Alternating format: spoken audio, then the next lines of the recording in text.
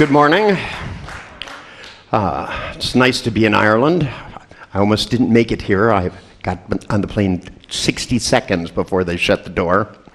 Apparently there was a little shootout at Heathrow.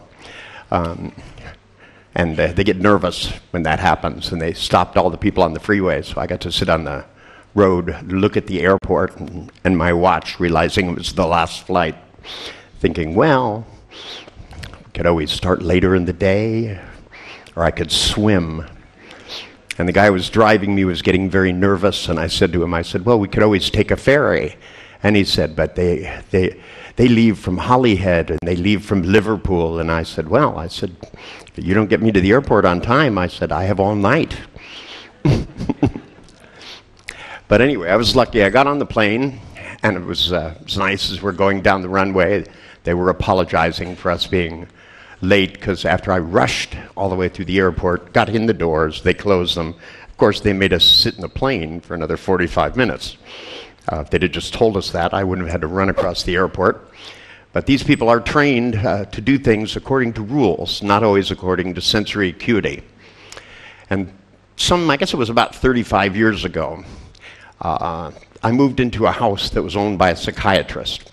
And this is really where NLP started, because the beginning is, you don't need to take notes, by the way. There was somebody taking notes. This is not something you're going to be tested on later, okay? If you went to college too long and you think you're going to get an examination at the end of the day, we do it differently here. You're getting the examination now. Only thing I want to know is the answer to the simple question, how much pleasure can you stand? Because I found out that most of what went on in modern psychiatry, the psychiatrist, by the way, that let me stay in this house was a very nice man. A bit of what's the word they use here? A mook or something like that, or a mullah. This guy was just not the brightest candle on the cake. He went to law school to become a lawyer, decided after graduating from Harvard he didn't want to be a lawyer, went back to Yale and became a doctor, really good at taking tests, and at the age of 42 became a psychiatrist, went into practice and saw patients and gave them drugs every day, and then he had his midlife crisis, which was good for me, because I got to go stay in this really nice house while I went to college. And he went to India to find himself. Now, I tried to explain to him that he was right there, but he wasn't going for that. He went off to India, and they dressed him up in funny outfits, and he smoked a lot of dope. And he came back more relaxed, but he still didn't have any idea who he was. Looked me straight in the eye and told me that. He said, I don't know who I am. And I said, how can you not know who you are? I said, it's impossible to not know who you are. I said, if somebody says, I don't know who I am, then you go, then how do you know to even ask the question? But see, in the human potential movement 35 years ago, which was a good thing, broke through psychiatry by getting it so that wild psychotherapists like Fritz Perls had people talking to empty chairs. Not something that I think is going to make you more sane, by the way. I've examined this in great detail, and when you're talking to people that no one else sees, doesn't mean they're not there, but it definitely is something you should do privately. That's my theory. Although there are these people called Jehovah's Witnesses that drop by my house that do something that's pretty much the same thing. They come by and they knocked on the door. I used to live around the hall from the Kingdom Hall, and they knock on the door, and they always say what I consider to be one of the dumbest things you could hear. They say, have you heard about Jesus Christ? Could you be anywhere on this planet and have not heard about Jesus Christ? Excuse me, there's billions of Christians running around the planet trying to find one person. And I always used to look at them and go, does he live downstairs? And they get this look like, at last, someone to convince. And then I would open the door and they would step in the living room and look around, and they would see a festival of pagan items. Because I've traveled for years and years all over the world, people always give me this stuff. In Africa, these ghoulish masks. I went to Fiji, they give me shrunken heads. I was in India, they gave me these brass things of 6-armed Shivas. And so I just put this stuff around my living room.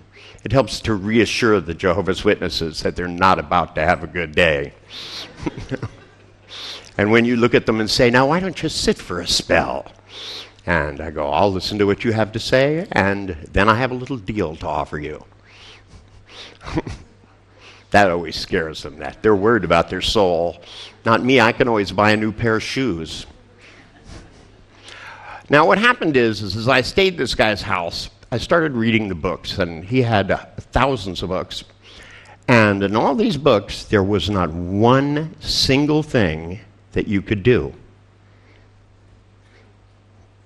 Now think about it, a whole field treating human beings, and the only book that said anything that you could do was called the Physician's Desk Reference. It said if people are depressed, give them one of these. If they're too nervous, give them one of those. And I'd already seen all these pills, and I didn't even go to medical school. You could buy them on the street I lived on. You know, we had different names for them, but they were the same pills. I mean, you know, they called them Valium, you know, and they called them something else. But actually, the street that I lived on in San Francisco, we had better pills than they had. We had guys making LSD and, you know, and competing to see who could make this back in the 60s. It was legal then. You used to get your LSD from the pharmacy.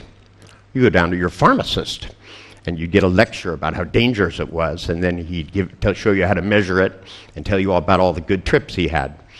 I lived in San Francisco in the 60s. You'd go into the pharmacy, and they'd have the Grateful Dead playing, and the pharmacist would be dancing around in an Indian bedspread, you know. It was, and there'd be a line of people outside going up and down the street, you know. Sold a lot of sugar cubes in those days. You know, that was a good investment. Sugar futures went way up. But for me, I kept looking at this, and my background was both in physics and in what was called heuristics, or what's now called computer science. Guys who are my age will you know, remember words like RKO5s and know what Kennedy tape drives were. Floppy disks were this big, that thick, and they only held a megabyte of information, maybe, usually 1,000 K. I had my first computer, my first home computer, was about the size of the stage and about this high, and would do less than the thing I carry in my pocket now.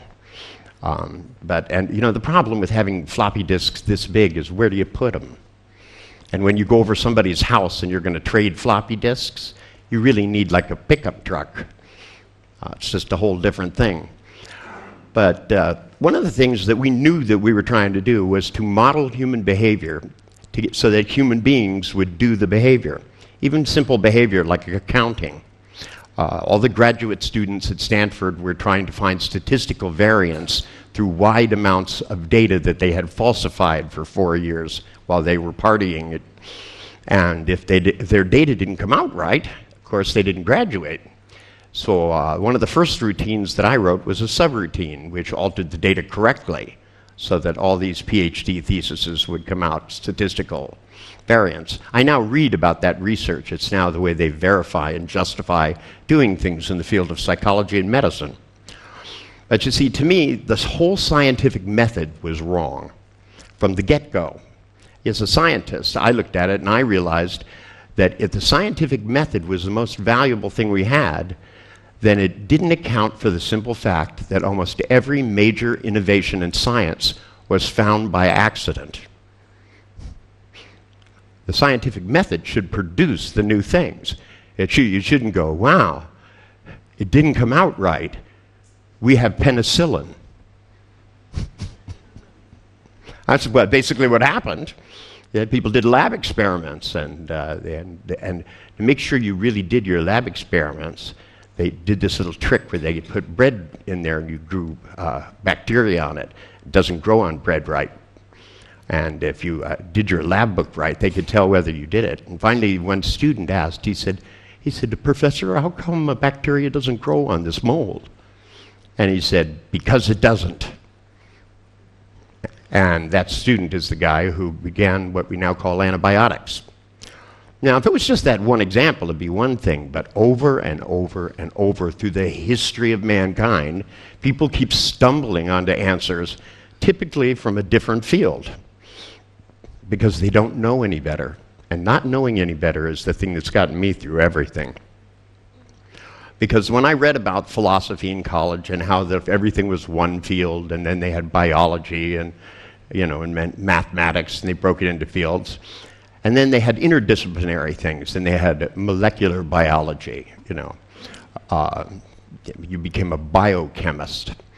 And then I started thinking, well, gee, if all these guys could make up fields, maybe I could make up my own. That'd be a pretty cool idea. I thought, if I was going to make up a field, what would I want in it? And I thought, you know what I'd want? The ability to do whatever I wanted to. Because they kept saying I couldn't do things. I read all these psychology books that existed. I read everything under the sun. I went and looked at every psychologist who was supposed to be able to do anything, and most of them were major clowns. I mean, just quite frankly, they not only were not helpful, they were damaging the people they worked with. They put them in prisons that were beyond description. They put electric bolts through their head. It was right out of Boris Karloff movies. Then they gave them drugs that made it so that they didn't even stand a chance of becoming wiser. They put them on Thorazine. They should have given them a few hits of acid and played the Grateful Dead. They'd have been better off than giving them Thorazine for 5 years in electric shock treatment, and then going, And there was no way out of it because, you see, they thought the object was to diagnose the illness that people had, because they even called it mental illness. Wrong from the get-go.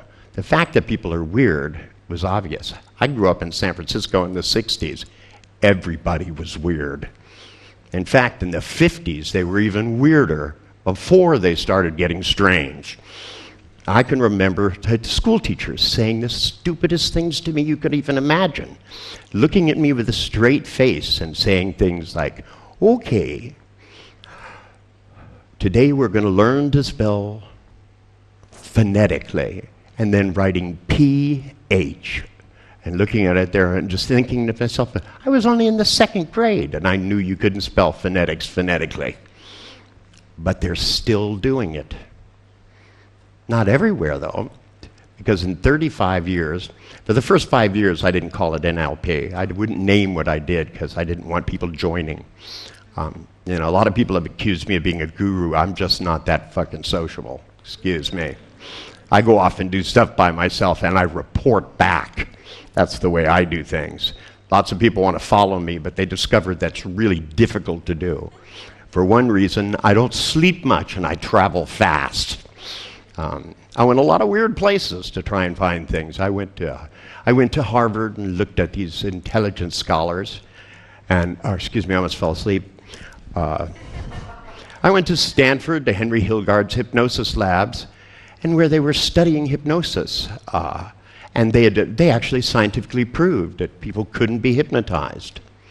But of course, you know how they proved this? With tape recorders.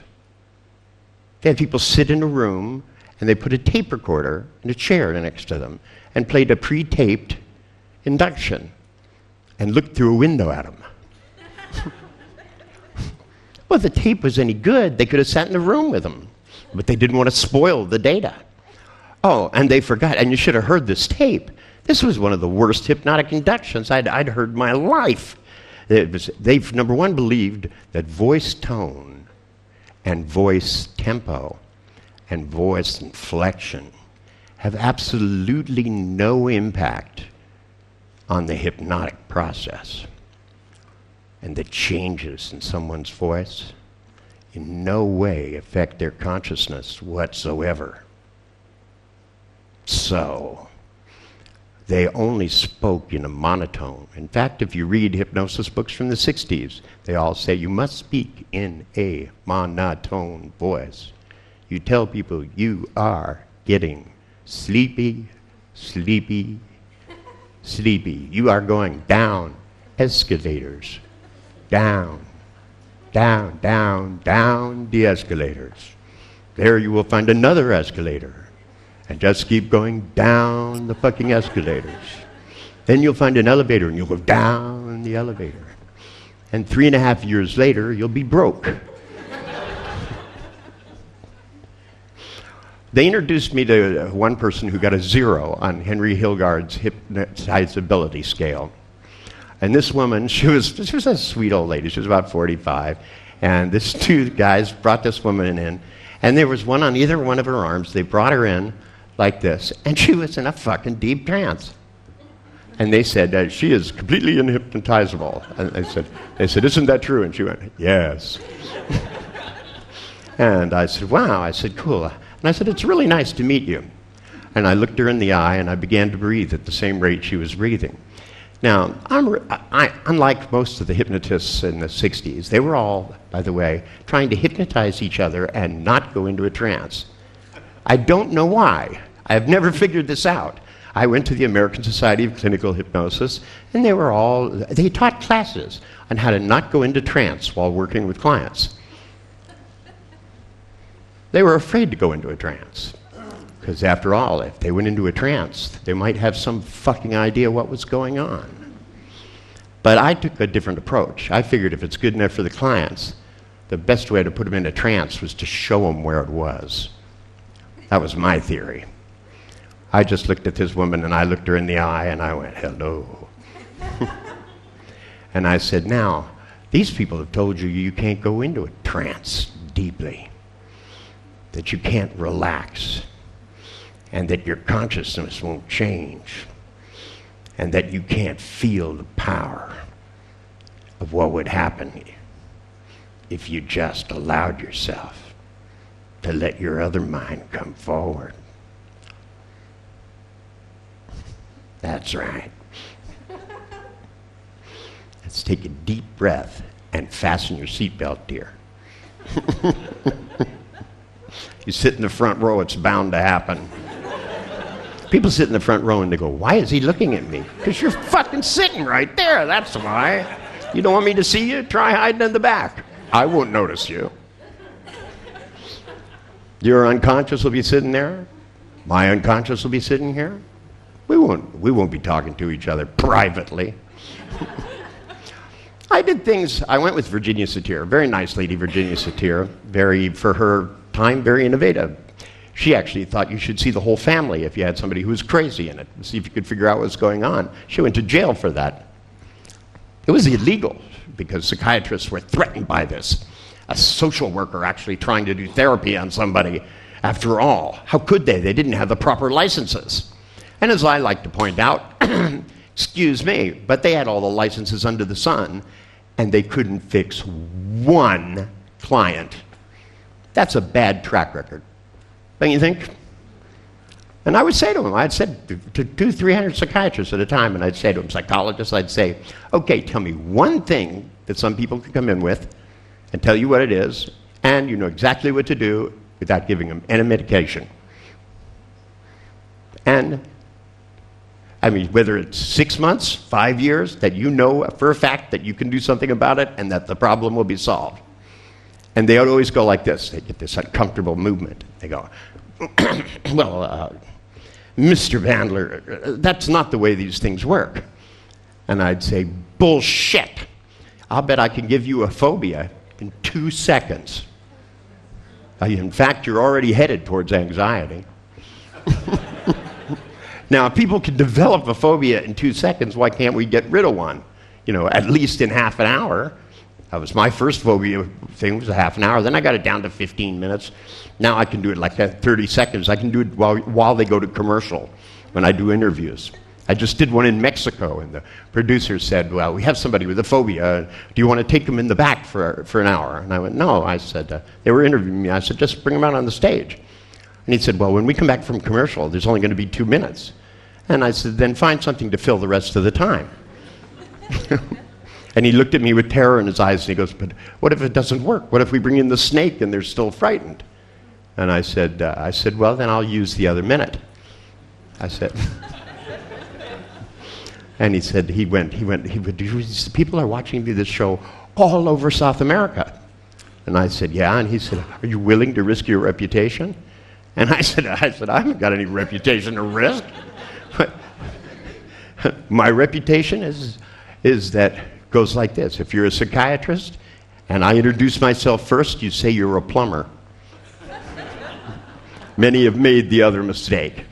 I used to sit down on airplanes, pull out the magazine, start reading. Somebody would sit down next to me and open up their briefcase and pull out a copy of The Structure of Magic, begin reading it. And I'd love to look at them and go, "Oh, are you a magician?" And they'd go, "No." And I go, "It says magic on it." And they go, "Well, it's not that kind of magic." And I go, "Cool, so what is it?" And they go, I'm certain that you wouldn't understand this. It's far too complex." And I go, "Watch this. I can make your ego disappear." Just like that. And they'd go, "What?" And I'd go, "Stewardess." They'd come over and they'd go, "Yes, Dr. Bandler?" And they'd go, and their ego was gone. Just like that. Good trick, huh? I had one guy, I thought this was wonderful. I was in a hotel in Los Angeles, big fancy hotel. Went downstairs. Big sign up there, you know. American Psychological Association, national meeting. And I looked and they had stuff about abnormal personalities. And then it says, "My work with Dr. Bandler." And there was some name I'd never fucking heard of. And I thought, cool. Well, you know, I took a lot of drugs when I was young. Maybe I missed something. But I usually remember names and things like, you know, having worked with somebody for 5 or 6 years. But just to be safe, I went up and there was a woman sitting at this table. And I walked up and I said, "Your hair looks really nice that way." And she went, "Do you think so?" And I went and stole the name tag, stuck it on. Went into this meeting and sat in the front row. And this guy came out, started talking. He didn't recognize me. I sure didn't recognize him.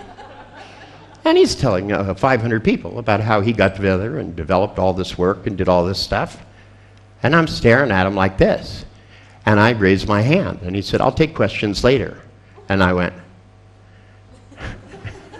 and he said, "What is it?" And he looks down and he goes, "Sue Parker?" I said, "Yep, that's me, Sue Parker." I said, "This all sounds interesting, but I heard with NLP that you could cure people of phobias. Is that right? Because I have a terrible phobia, and it's overwhelming fear that floods through my body and goes to every extremity, and suddenly it begins to whirl through my body. You know what I'm talking about?" And he said, "Well, I was going to do a demonstration." I said, "Thank you, I volunteered," and went up on the stage. And he said, "Well, Sue is a very unusual name." And I said, "What's unusual about it? Lots of people have the name Sue." And I was thinking about suing, so I couldn't have been that far off. And he said, so you have a phobia?" And I said, "Oh, terrible, absolutely." I said, "You know, I can't look at my face in a mirror. I can't make a picture of myself in my mind without having total fear. Fix me." Now, since all the books had only said up to that point in time ways of getting people over phobias by having them make pictures of themselves, this guy was in deep shit. And I anchored it. And as he began to think of what he was going to do, I kept leaning forward and firing that anchor off. Because I wanted him to remember this moment for the rest of his life. In fact, I wanted it to be most of the rest of his life. Because as he sat there, he said, "Give me a minute." And I said, "I'll give you years." I said, "Oh, by the way, I want to show you something." And I opened up my coat, and I had my suit made, and it said on the inside, "Richard Bandler." And he looked at it, and he went, "Is that a clothing line?" And I went, "That's desperate, don't you think? A clothing line?" But he needed a line of some kind, and it was like, you know, what do we call it? A lifeline, that's it. That's where you call somebody and go, "I don't know the answer to this one." But yet the answer is very simple. Because I discovered when I went into mental hospitals with Virginia, these horrible places, that these people just weren't trying very hard. The scientific method had them, they were studying catatonics, one of the hospitals. And you know how this is really cool. They put them all in the same place together. They had them in a room. They're very quiet, so they're not going to bother anyone. And they're all in there just hanging out. And they even had nice quiet music playing in the background, la, la, la, la, like that. And there was a sign on the door that said quiet. As you walked in, it did. It was a big printed thing. Somebody had printed it up and posted it on the door, and it said quiet. And I'm just not the kind of person that does what I'm supposed to. Never have been. People have made up rules, and some rules are good. Don't kill people, I think, is a pretty good rule. Governments seem to have trouble following it. Religious fanatics are the worst. You give somebody a religious book, and they fail to read the thing. Some of them just go wacky, especially when they're brought up in these things, and they're told that it's okay to kill everybody who's not a member of our group. Doesn't count. You know, being Jewish, I know all about it. That's the very first thing they did. They freed the Jews, took them over to where the Canaanites were. God came by and said, kill all these people and I'll give you their property. I know a lot of people don't like that, my description of the story, but read the book, it's what it says. I think the idea of creating more property is the real answer, that we shouldn't just go to other stars. I think we should be able to make them. I think when we let our imaginations roll in that direction, we start looking at what's possible, you discover the simple solutions. Now, I walked in this room and I looked around and here are these people. I was getting a tour of the hospital. They even have a fancy name for it. They call it grand rounds. It really just means you walk around the hospital and they tell you how sick people are. And they said, this is our ward for catatonics. And I said, cool. And I walked up and there was a guy there and I went, flicked him in the end of the nose. And the doctor freaked. He said, what are you doing? And I said, you said he was catatonic. I'm just checking. And he said, you know, we don't abuse our patients. And I said, leaving him in this room is an abuse? I said, how long has this guy been here? And he said, 3 years. And he said, and he'll probably be here the rest of his life. And I said, want to bet? I'm a betting man. I'll always take a good bet. And he said, what do you mean? And I said, you don't know what a bet is? I said, think it over. And I walked over, and there was a guy fixing a little vent. And I took a ball-peen hammer, and I walked over, and I took this guy's slipper off. He was in a wheelchair, put his foot on the floor, the linoleum, and I took the ball-peen hammer, and I went, bang, and I hit this guy on the little toe. And I got news for you. You guys have hit your thumb with a hammer. It hurts like a motherfucker. You know, this is, you know, you don't hit somebody on the toe and get no response. It just doesn't happen. Even the psychiatrist screamed. And it wasn't even his toe. And this guy just shook like this. And I lifted that fucking hammer up and hit the next toe, smiled up at him and he went, Now, in those days, I didn't know much about catatonics, but I have come to learn that when catatonics come out of that state, it requires massive amounts of adrenaline. And they usually do that by being very, very angry. So it's always good to have a spare psychiatrist around. Because when this guy had a catheter sticking up his penis, right? An IV tube out of his arm. And this guy stood up and that catheter popped out of his dick like you wouldn't believe. So he was pretty pissed off, I would say. He went, "Ah!" And I stepped back and I grabbed the psychiatrist and I shoved him up like this and I said, he made me do it. And this guy who hasn't moved around much in 3 years, he's got bed sores all over him, as thin as a rail, suddenly changes like the Hulk. Right? He goes, "Rah!" like this and jumps on the psychiatrist. They go down onto the linoleum and he begins banging him on the linoleum like that. And I stepped back and said, that's right, get that aggression out. Because I had been told the stupid thing that...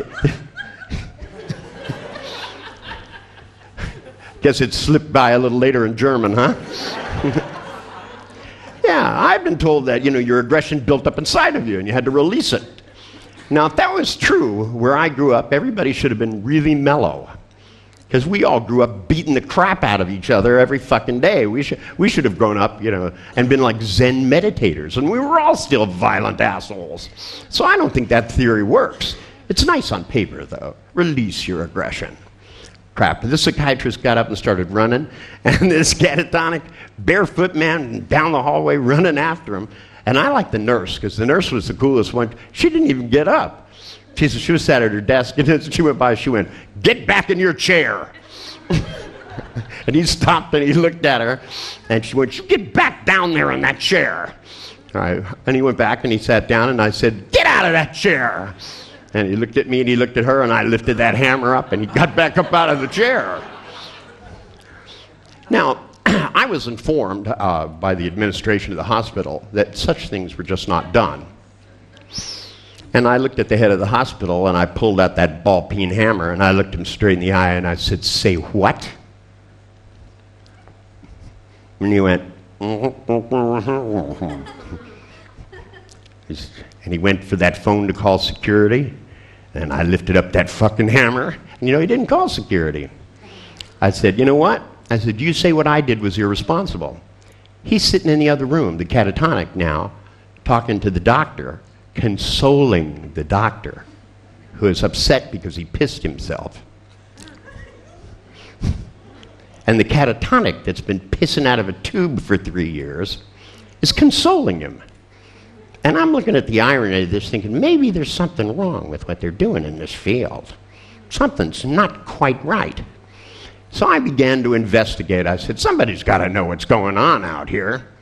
So I went out and I went to the human concentration camp for people in the human potential movement called the Esalen Institute in California. They had people doing gestalt therapy and bioenergetics and every other weird fucking thing you could think of. They stripped them naked and put them in hot tubs and made them pretend like it made no difference. I'll tell you, boy, I walked into that place and I had a swimsuit and a Polaroid camera. Fucking those people realized they were naked just like that. It's a different attitude. They said, "You're making us uncomfortable." And I said, "Yeah, and I'm pretty good at it too, aren't I?" And they tried to tell me in encounter groups. They gave me lists of things about how to communicate effectively. One of them was, you couldn't ask questions. That was the first thing it said, don't ask questions. And I raised my hands and I said, "Why not?" And he said, "Well, because behind every question there's a feeling. Just state the feeling." And I went, "What feeling?" He said, "The feeling behind your question." And I said, "What question?" And he said, "Well, you said, why can't we ask questions?" And I said, "We can, and I have been." And he started to get real nervous. Now, I didn't even know anchoring then, but I knew how to use it. And I said, "Look, I have an idea. Everybody else in here doesn't want to ask questions. They cannot ask questions. But I ask questions because I want to know things. It's called learning." And I looked at this guy and I said, "And if you ever tell me I can't ask a question, I'm going to beat the shit out of you." That's the way we do things where I came from. I said, "Do you have any questions about that?" I said, "You can ask all the questions you want." He said, "Why are you being this way?" And I said, I don't let other people restrict my freedom. It's just that way. As soon as you start restricting people's freedom, they get stupid. Not only do they get stupid, sometimes they even get degrees in stupidity. For example, you'll love this, one of the most credentialed human beings I ever met in my life, head of a big fancy Ivy League college, was supposed to be one of the most brilliant people. I'd read his book, it was this fucking thick, right? And I went out to lunch with this guy, and it was all about the history of consciousness and stuff. And I thought it was great. And he talked about how representational systems had developed, and one time there were sayers and oracles, and people began to look at statues and hear voices. I thought he was talking about the development of consciousness in human beings. I discovered at lunch, he actually thought the voices were coming from the statues. This is MIT I'm talking about, by the way. This guy is supposed to be one of the most brilliant people in this. And I said, you're joking with me. And he said, "No." And I said, "So statues have voices?" And he went, "Of course they do." And I went, "Do, do, do, do, do, do, do, do." And this one's running around loose, running a department at MIT. And this poor guy that watched his family die in a fire is locked in a mental hospital. Something's wrong here. Now, the people who were going to put their little girl, one of the case histories in one of my books, there was a little girl, wasn't even my patient, actually. because I don't really have patients, I have students. So far, I haven't found anybody that's mentally ill. Been looking seriously for 35 years. I haven't met anybody who's mentally ill. Met a lot of people who are very stupid, especially when I went to Washington, D.C. The place is filled with them. I went there to an educational meeting, thousands of educators from all over the world. They asked me to keynote the conference. And I came out and I said, in order to solve a problem, you have to admit that you have a problem. And I'm not talking about the fact that a lot of you are alcoholics, and you get up and say, I'm an alcoholic, I haven't had a drink in 3 years. That's the dumbest thing I can imagine. If you haven't had a drink in 3 years, you should say, I was an alcoholic, and I haven't had a drink in 3 years. It's not grammatical to say it otherwise. It's dependent. And it's hypnotizing yourself into believing something not worth believing, that you can't overcome your difficulties, right? In fact, if you can make them, you can not only not overcome them, you can have amnesia for them. I've taken people who smoked for 20 years, put them in a trance, and gave them amnesia for having ever smoked cigarettes. Period. Did nothing else. And then a week later, I got a call from their wife saying, well, I haven't smoked. They said, but they lie to me all the time. They wouldn't admit they ever did. I showed him a picture of us on our wedding night smoking cigarettes, and he said, there's no cigarettes in the pictures. And I said, well, stop asking them. And she said, well, I still smoke. And I said, well, why don't you quit too? And she said, well, I've tried to quit 100 times. And I said, well, no, you haven't really tried, because you can't try to do anything until you decide that you're only going to do that. This stuff with people having problems, it all begins with, psychology goes into your childhood to look for where you got busted. See, their theory is you was born, and then you was going along just fine, and something bad happened to you. Right? And you got broken. But you didn't notice it right away. You had to wait and let it fester for like 20 years. And then it pops out as a phobia or a bad habit. And they told me, boy, they said, because I was doing good with clients, man, they were sending me all of these weird clients. I mean, people who were supposed to be suicidal, it turned out they weren't even suicidal. I love this lady, kept going to bed at night, and then she would wake up in the ocean. And she didn't live near the ocean. It was an hour and a half away. No memory of having driven there. Her car would be up on the cliffs, and she'd find herself in the ocean. They said she was suicidal. But they couldn't figure out anything. They didn't know what to do. So her rich husband said, you scatters are a bunch of jerks. He said, there must be somebody out there. And they said, well, there's this one weird guy. And they always call on the phone. They go, you're my last hope. And I go, well, you're fucked then, aren't you? But I took this woman and I put her into a deep trance. Asked her the irrelevant question. I said, are you trying to kill yourself? And she said, no. And I said, then how come you keep waking up in the ocean? And she said, because I'm trying to get away from my husband. I said, it's not a very good approach. If you go the other way, there's 3,000 miles and no water. And she said, she doesn't know she wants to leave him. And I went, doo doo doo doo doo doo doo doo. It's The Exorcist. By the way, when they made that movie Jaws, I made a bundle off of that. You can't install phobias. There were people in Kansas who wouldn't take a bath. It was wild. I did seminars on nothing but phobias. I'd have 3,000 people in a room, and I'd just play the theme from Jaws. I go, doo doo doo doo doo doo doo, and everybody goes, ah! And I'd go, okay, stop. Now make a picture of yourself doing something really stupid, being afraid when you don't need to. Only born with 2 natural fears. Just 2. That's it, just 2. The fear of loud noises and the fear of falling. Because you're a baby, those are probably the only 2 things you have to worry about. All the rest of them are learned. Babies, don't bite your fingernails. God, do you realize? Yeah, because you know what? Don't argue with me either. That's more dangerous. Get your fucking fingers out of your mouth. You know how many people wiped their ass and touched that door handle this morning? Yeah, I'm just picking at my lips, okay? But do it on your own time. Next time your hand goes up, I want you to go, oh, shit. Lots of people shit. How do you deal with habits? But you use the truth. That's how you do it. How do you get people to change? You tell them the truth. And then you give them only the alternative of remaining the same and going into unbelievable pain and discomfort. For example, you can keep your bad habit, but I always add 4 or 5 more with it. I say, all right, you want to keep smoking? That's fine, but you're going to be impotent until you quit. You'd be surprised how many guys change a habit right away. Got anything else you want to pop up about? See, I've discovered the trouble with psychologists and psychiatrists was they was a little too timid. They brought me in this mental hospital. This guy was in one of the day rooms. He was walking around, acting pretty weird. But of course, they gave him bad drugs to start with. You want people to be sane, don't give them bad drugs.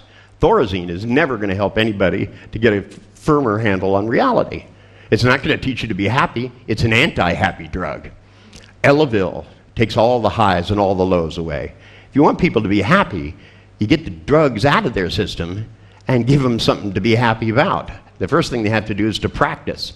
Most of every single day, this is what I found out. All these years and all these clients, I found out everybody's practicing every day to see how bad they can feel. They spend most of every day, some of them even scare the crap out of themselves in the middle of the fucking night. They come in and they go, I have nightmares. And I go, well, stop it. And they go, well, I can't. And I go, yes, you can not stop it, or you could. It's up to you. It is your brain, isn't it? And they go, huh?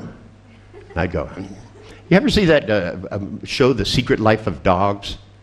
And they put little cameras on dogs and found out what they did during the day when their owners were gone. It was really quite interesting. And some of them went out of the house and went and visited all these people. And scientists did this. They consider that scientific. Well, I did the same thing, only I did a thing called The Secret Life of Brains. I wanted to know what your brains were doing when you weren't around. Because as it turns out, people are scaring the crap out of themselves. They can feel bad for absolutely no reason whatsoever. You can walk up to somebody and you go, okay, what are you doing here? And they go, well, I've been really depressed. And you go, did they pay you for that? So it's always the first question I ask. I know it's not in the meta model, but I find it's more fun. The meta model, by the way, was a model of what therapists did. That's why it has no end to it, because therapists never seem to get to the end. They didn't go after anything in particular, so they never seemed to get anywhere. People would come in and go, they're depressed, and they would go, why are you depressed? And they go, well, I don't know, I just am. And they go, well, what depresses you? And then they get a long list. That sounds like fun, huh? But I'd go in and I'd go, how do you know you're depressed? Maybe you're not. Maybe you're really happy. And they go, no, I don't think so.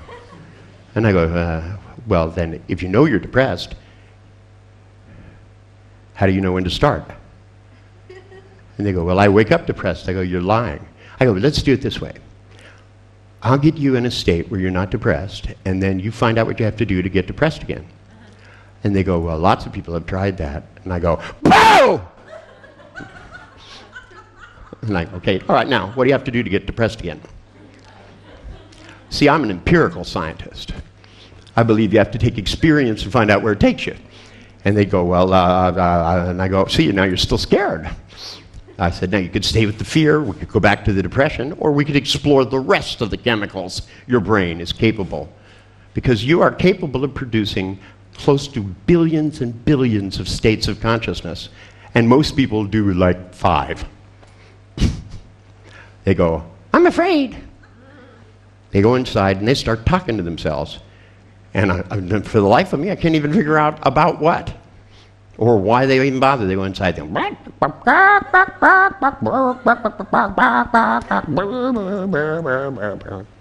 and then they make pictures of bad shit happening. It's not even happening, and they feel as if it is, and they feel bad. They're just so good at it. It's unbelievable. They come in and they go, well, I'm depressed. I go, how do you know when to be depressed? And they go, let's see. Now, where was the field of psychology? Excuse me. They claimed to be observant, and they missed accessing cues. I'm the guy that found that. Okay? I got famous for that because psychologists actually now could see one thing. Shows you what they were working with. See, they thought they had discovered something. When I went to one of these encounter groups, I walked in and I did like you did. I had my arms crossed, my legs crossed. And this guy says to me, he goes, "It's okay, you can do it. Yeah, your ears are still going to fucking work." That's all I care about. Ears are open, brain will do what I tell it to. Most of the time it doesn't do what you want it to, so somebody has to be in charge. All you have to do is learn how it works. It'll do what you want it to. See, think about this. If you talk to yourself in bad tonality, you can feel bad any time of the day. Pretty cool, huh? All my clients would come in and they go, "Well, I don't know, I just tell myself that life is not going to work out, that everything is horrible." And I go, "Well, when you tell yourself that," I said, "where's the voice?" And they go, "It's in my head." And I go, "Where? Right, left, front, back?" And they go, "Well, it's in the front." And I go, "Is it coming in or going out?" They go, "It's coming in." And I go, "So it's right about what, here?" I go up and I go, "Stop it!"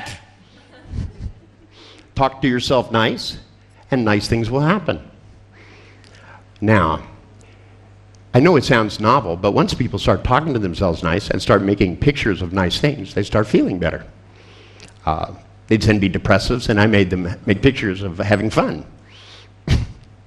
And most of them would go, I'd go, "Think of something fun," and they go, "I can't." And I'd go, "Think of something fun or I'll hurt you." And they go, You can't hit me, you're a doctor." And I go, "No, I'm not. I'm a psychotic with a sociopathic history and complete freedom. Not a good combination." I had a suicidal. They sent me this person, and this guy tried to kill himself 6 fucking times. I thought, I said, 6 times? I said, "Do you know why they sent me to me?" I said, "Because I can get it done in 3 minutes. And I pulled out a Bowie knife this fucking big.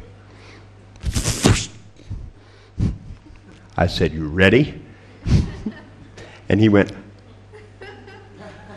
and he goes, "Oh, wait." And I said, "I thought you wanted to die." I said, "I got a big backyard and 3 shovels." He said, "Well, maybe if I did," I said, "So maybe you want to think about it differently? Maybe there's something worth living for. You think so?" And he went, "Yeah." And I threw the knife back in the drawer. I said, "Let's move on." I said, "Now, what can you make a picture of in your brain that can make you feel good?" And he went, "Phew." That was like getting out of my office, I think. But you see, this guy had been taking drugs. First he took street drugs. Then he went to a psychiatrist. Then he went to counseling. And they said, "And how do you feel about that?" Translation, I had no fucking idea what to do. They were doing that all over the world till Richard came along and busted them on it and said, "Look, if you want to help people, you have to teach them how to do what it is they need to do. If they're lethargic and they don't motivate themselves, then motivate them. Find some way of doing it." And how do you do that? You find people who know how to be motivated and you model their behavior and teach the other one to do it. People don't know how to be happy, find happy people and teach the others. People who are schizophrenic only know how to do schizophrenia. So studying them for 10 years, they're the only ones that don't know. They brought me a great schizophrenic. She didn't know the difference between fantasy and reality. He told me that. Gave me a file this fucking thick. You know what a file is? A list of things that won't work. Just that simple. So I took it and I went poof in the trash can. And the doctor looked at me and he goes, "That's my only copy." And I said, "Then we're safe, aren't we?"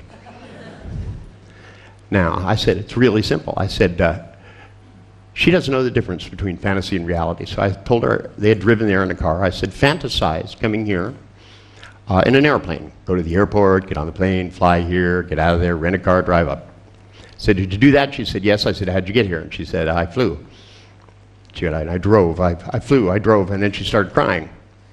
And I said to the psychiatrist, I said, "How'd you get here?" And he said, "Well, we drove." I said, "How do you know that?"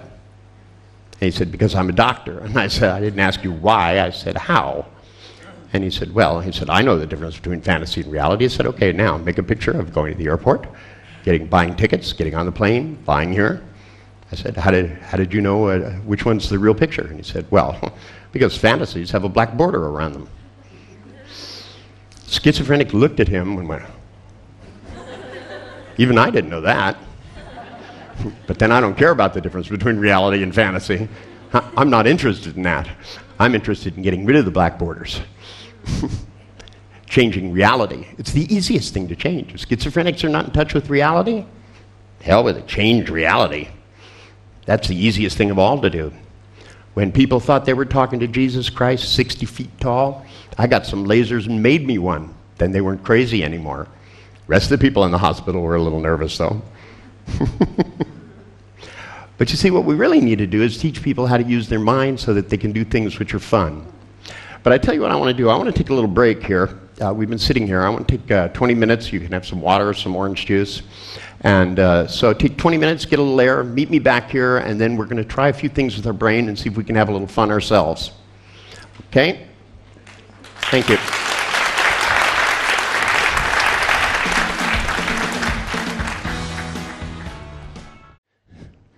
Okay. So, oh, good. Sir, will you grab that chair there and bring it up here? Now, I know some of you are probably saying to yourselves, I stopped abruptly, but I noticed that it was about 400 degrees in this room. So I just went and had a little talk with management, and they're going to find a way of keeping the room cooler because they want to be able to have sex again sometime in their life. We also don't eat in class. That's the other big thing. No note-taking and no eating in class, and don't bite your fingernails, and no scratching your nuts. That's what would be the one you'll regret the most. You'll reach down and I'll yell the word, squeeze, and that'll be it. I choked a psychiatrist in a seminar one time. This guy raised his hand and said, Dr. Bandler, I have a question. I'm a graduate of one of the most prestigious universities in Great Britain. And I said, excuse me, what's so great about it? He didn't laugh. He was too educated. And he said, well, I've worked with patients for years. And I went, squeeze! And he went, bah! And I said, see, it's that simple. People respond. And the trouble is if you don't teach them how to respond in a way that makes sense, then they'll keep doing stupid things. For example, I found out marriage counseling, they have people come in and sit and look at each other, bring up every bad fucking thing that ever happened, and then get angry about it. I even went to a place where what they did is they'd each mention some bad thing and then whack each other with a styrofoam club with a wooden handle. It looked like a kendo class. The woman would come in and go, you made a pass at my best friend. Whack! And he'd go, well, you never want to have sex with me. Whack! And they do this for an hour to have a healthier marriage. Now, I'd say the problem was they were using the wrong hand of the thing. Because I said to the guy, I said, you think this works? And he said, yeah, I wasn't married at the time. I've been married for 31 years now, but at the time I was just starting out. So I said, well, I'm not married. I said, but let me see if I can get this straight. I said, you pretend to be my bitch, okay? And he sat there. That's a female. So he looked very confused. What's a bitch? A bitch is not something that's bad. It's a female dog, and in his case, it was appropriate. So he sat there, and I said, so now, what if I say, bring up something bad that happened? For example, you had me drive all the way out to this institute to teach me that I was going to learn something about how to get people to communicate better, and I'm very disappointed, and I took the wooden end of the handle and whacked him in the forehead, and he went down. Poof. And I have to admit, I did feel better. But it's not going to help people. Couples don't need to learn to fight. They already do an excellent job of that, as far as I can tell. That's not what they need. What they need is to be able to make it so that the habits they built up over the years disappear unless they're good ones. Because after a while, they've done this anchoring thing. It goes on. Husbands wait until their wife is in the worst possible mood, and then they look at her and they go, and then pretty soon you can just go, and she'll be in a bad mood for no reason. It's called operant conditioning. Ring bell, dog salivates. Pavlov. Name rings a bell, doesn't it? You say Pavlov, and psychotherapists salivate. That's the difference between humans and dogs. Dogs make discretion. They only salivate about food. But human beings can overgeneralize really easily. So what happens is people start learning things unnecessarily. And when you don't put controls on your own brain, it begins to do idiotic things. You begin to realize, for example, I know in a room this big that there's probably lots of you that make yourself feel bad most of the day about really nutty stuff. Some of it isn't even happening. What's that for? What? Oh. And that's in case somebody gets a bloody nose, or? Oh, if I get a sweaty brow, then we're going to punch a hole in the wall and get some air in here.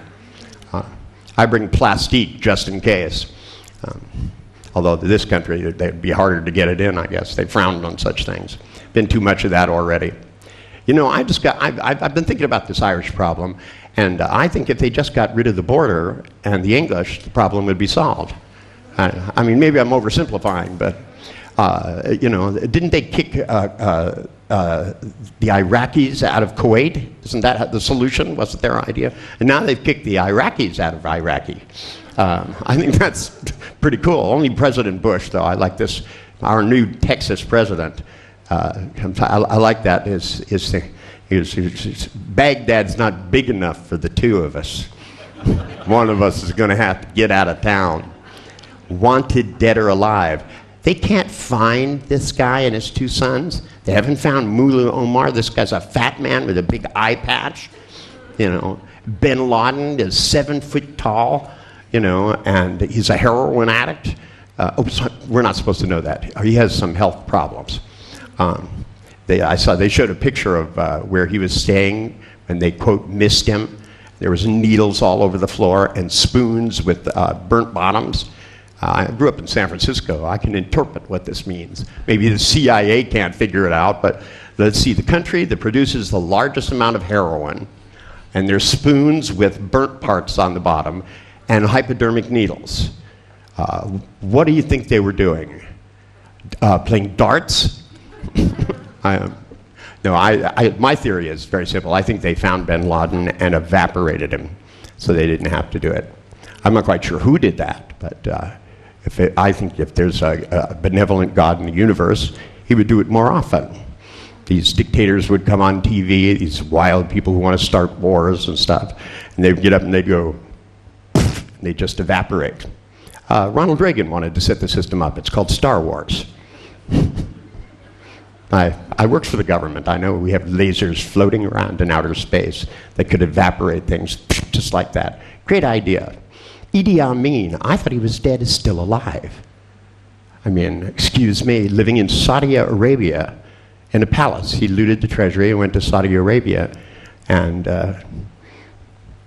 I think that, you know, this guy murdered millions of people. I think, you know, we should come up with something fun to do with him. I mean, I think maybe we should let him go out into outer space, but right on the outside. We should put seats on the outside of the space shuttle, have people check to make sure the tiles stay on. And anyway, I'm not big into politics. The only thing about politics that I didn't like is when they started telling me what I couldn't do. They started telling me, for example, they said I couldn't work with clients because I didn't have a license. This is why I made up the name Neurolinguistic Programming. I said, excuse me, I said, I'm not taking any case histories because I don't care about their past. And I'm not going to fix any mental illness because I don't even believe in it. I said, all I'm going to do is educate people. I'm going to take this woman who can't tell the difference between fantasies and reality, who's in a mental hospital for 15 years, ask her psychiatrist how he tells, and then teach her in a deep trance to put black borders around all of her fantasies. And she never had to go back to the mental hospital. And she's been free for 35 years. Walking around loose, happy, married, has children. Get this, she married the psychiatrist. That's kind of a cute story, isn't it? I didn't intend that.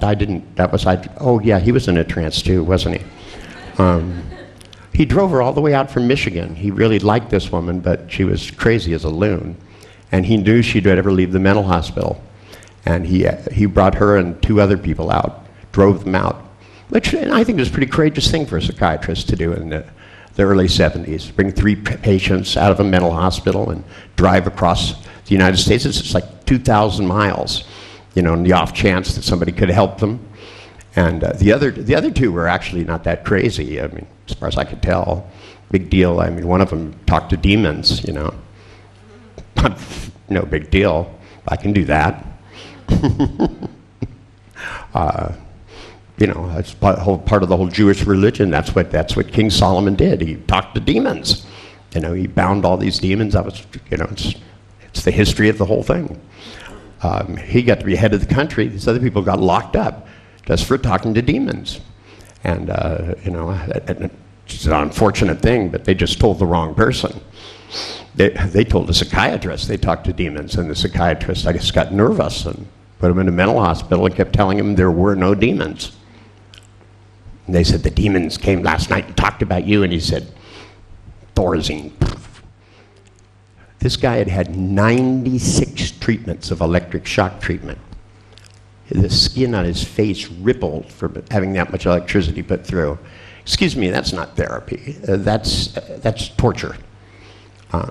Because I asked the psychiatrist that brought him out, I said, do you approve electric shock treatment? And he said, well, some cases it's the only thing we know to do. And I said, well, so then you don't think it's harmful to their health? And he said, no, I don't think so. And so I cut the cord off the lamp in my office and stripped the wires on the end. And I said, hold on to these. Plugged it into the wall. He let go of the wires. That's cheating. I said, I thought it was dangerous. And he said, well, I'll get shocked. And I said, yeah. And I said, let's do it this way. And I plugged it back in, and I took the 2 wires, and I said, let's do a little therapy, shall we? And he said, this is dangerous. And I said, yes, it is. Any questions about that? And I said, if I find out that you're doing this, you know that they only outlawed giving electric shock treatment to patients against their will in California last year. I mean, I don't know about you guys, but I think some people are due to have a calendar. I went through mental hospitals and pulled people out right and left, and they're having great lives and doing things. I mean, sure, maybe they're not like everybody else, you know, some of them, you know, were doing weird things. One guy was talking to the devil, and devil came to him up to his window, and he was on the 3rd story in the mental hospital. Every night appeared to him and told him all this stuff. No problem. You can do it with lasers, a few lenses, smoke machine, a couple amplifiers, and a reverb unit. No problem. Where do you get that devil from? Edmunds Scientific Catalog, Barrington, New Jersey. Project that hologram into a little fog, right up there. Put a Marshall amps out there, a little reverb, put a microphone. Then you send a few people in. This was just after the movie The Exorcist came out, so I knew just what to do. I had a few guys that worked for me go and put some pneumatics in the drawers, made it so that he went and he laid down in his bed. We had a camera in there so we could tell what he was doing. It got dark, it got quiet. People scream in mental hospitals at night. There's always somebody going, ah! Having nightmares or something.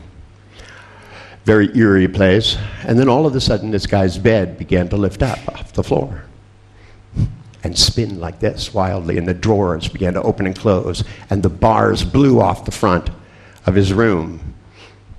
And he looked up, and there it was, 60 feet tall, the devil, red light coming through the fog. And this guy pissed himself big time. And he didn't run over to the window, man. He went the other way. Surprise. But suddenly these voices, we had Marshall amps on either side, and we went in, and you always have to have reverb to do religious figures. I don't know why, but it works better. And we went to him, we went, Charlie! Right? Yes! He said, come to the window. I don't want to. He said, come to the window. Charlie walks over to the window, and he was a 60-foot figure. By the way, when you do these kinds of things, you really should inform the people at the hospital. Because when I got done, I happened to pass the chapel in the hospital, and that motherfucker was full. And I'd never seen anybody in it before. And that was just the staff. But there it was, poor Charlie, looking out of the window, and the devil had been torturing him for years. He'd been in the hospital 16 years. And he, you know, and his wife is still married to him, a devoted woman, came and saw him every day after work. You know, his kids were growing up without him. I mean, I think that's a tragedy, a terrible tragedy. So I just thought he needed some proper motivation to want to go home. So it wasn't, by the way, it wasn't really the devil talking to him. It was worse, it was me. I said, Charlie, I've come to talk to you for the last time. Charlie looked at him and went, huh?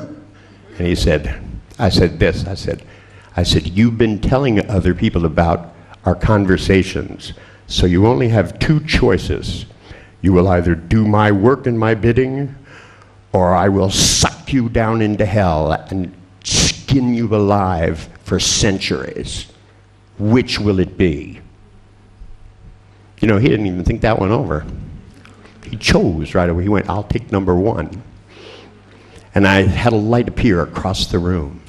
And I said, you will read and study my book. And then you will spread my word, and you will never mention my name or that I exist to anyone ever again. You'll never make a picture of it in your mind. You'll never hear a voice. You will never have a dream about it, or you know what will happen. I said, look, and there was a light shining down on this big, thick, giant book. And I said, go to the book. And he walked over like this, and there it was, and it said, Sales Training Manual for Life Insurance. Charlie opened the book, and I said, read thy book, learn thy work. It went dark, except for the light over the book. Charlie stayed up all night, read it cover to cover. The next day, 3 guys arrived from the insurance company, the mental hospital, and came in and did a job interview. We gave Charlie a suit and a tie, a briefcase, because you have to have such things, and had him sit down and do a job interview. And these guys were so impressed, because I used their sales training manual. I'd done training at the company, and I said there was a guy, he was in a hospital, he'd been a little nervous, and he'd just been staying there for a couple of days. I didn't say 16 years. But after the job interview, all of the 3 executives came out and said, this guy knows more about our company than we do. He memorized every word in this book. He was their top salesman for 20 years. Highly motivated, one might say. He went back with his family. He's a good grandparent. Doesn't ever talk about the devil, ever. Now, this is not the greatest cure in the world, but it's better than being in prison. Because to me, all these weird things, I know some of you have read Frogs into Princes, or Richard's history of how to humiliate psychologists. Because they sent me people they said couldn't be cured of the simplest stuff. People who were afraid to be on airplanes. I got paid a lot of money. Rock star, couldn't fly on airplanes. Can't fly on airplanes, can't do concerts. And, you know, this is 20 years ago. And the doctors would sedate this guy. It's like he didn't take enough drugs as it was. They'd sedate this guy unconsciously and carry him onto a plane. And I was sitting in first class airplane, and there's nobody else in first class. The whole first class is empty. And they bring this guy in on a stretcher, and they lay him across the seats, right? And they strap it down, and this doctor sits down and listens to his heart. And then these other 5 crazy lunatics come in and sit down and start ordering cocktails and going to the bathroom every 5 minutes, coming out looking like they just ate a powdered donut. And and I said to the psychiatrist, I said, I didn't know he was a shrink at the time. I said, is this guy going to live? I said, he said, oh, he's just sleeping. We just put him asleep so he could fly. He says, a phobia of flying. And I said, cool. Now, we haven't even left the airport yet, man. We're still sitting there, and people are coming on the planes and sitting their luggage up in the back. All of a sudden, this guy's eyes open, and he goes ballistic. I mean, we're talking the straps broke. He starts ripping the curtains off the windows, climbing across the seats, scratching at the walls. And this doctor pulls out another hypodermic needle and pulls it back, and this guy kicks it out of his hand, and it darts across the room. I mean, this is right out of a movie, and I'm sitting here going, this is so cool. And the other guys in the band are all laughing, right? You know, and they're going, God, man, if you saw how many times we've been through this, right? And I said, well, what do you think it'd be worth to you if you could just not have this problem anymore? And he said, I'd pay you $50,000 myself. I said, cool. And I walked over and I grabbed a hold of the guy and I said, look at me. And he started to wiggle and I looked him in the eye and I went like this.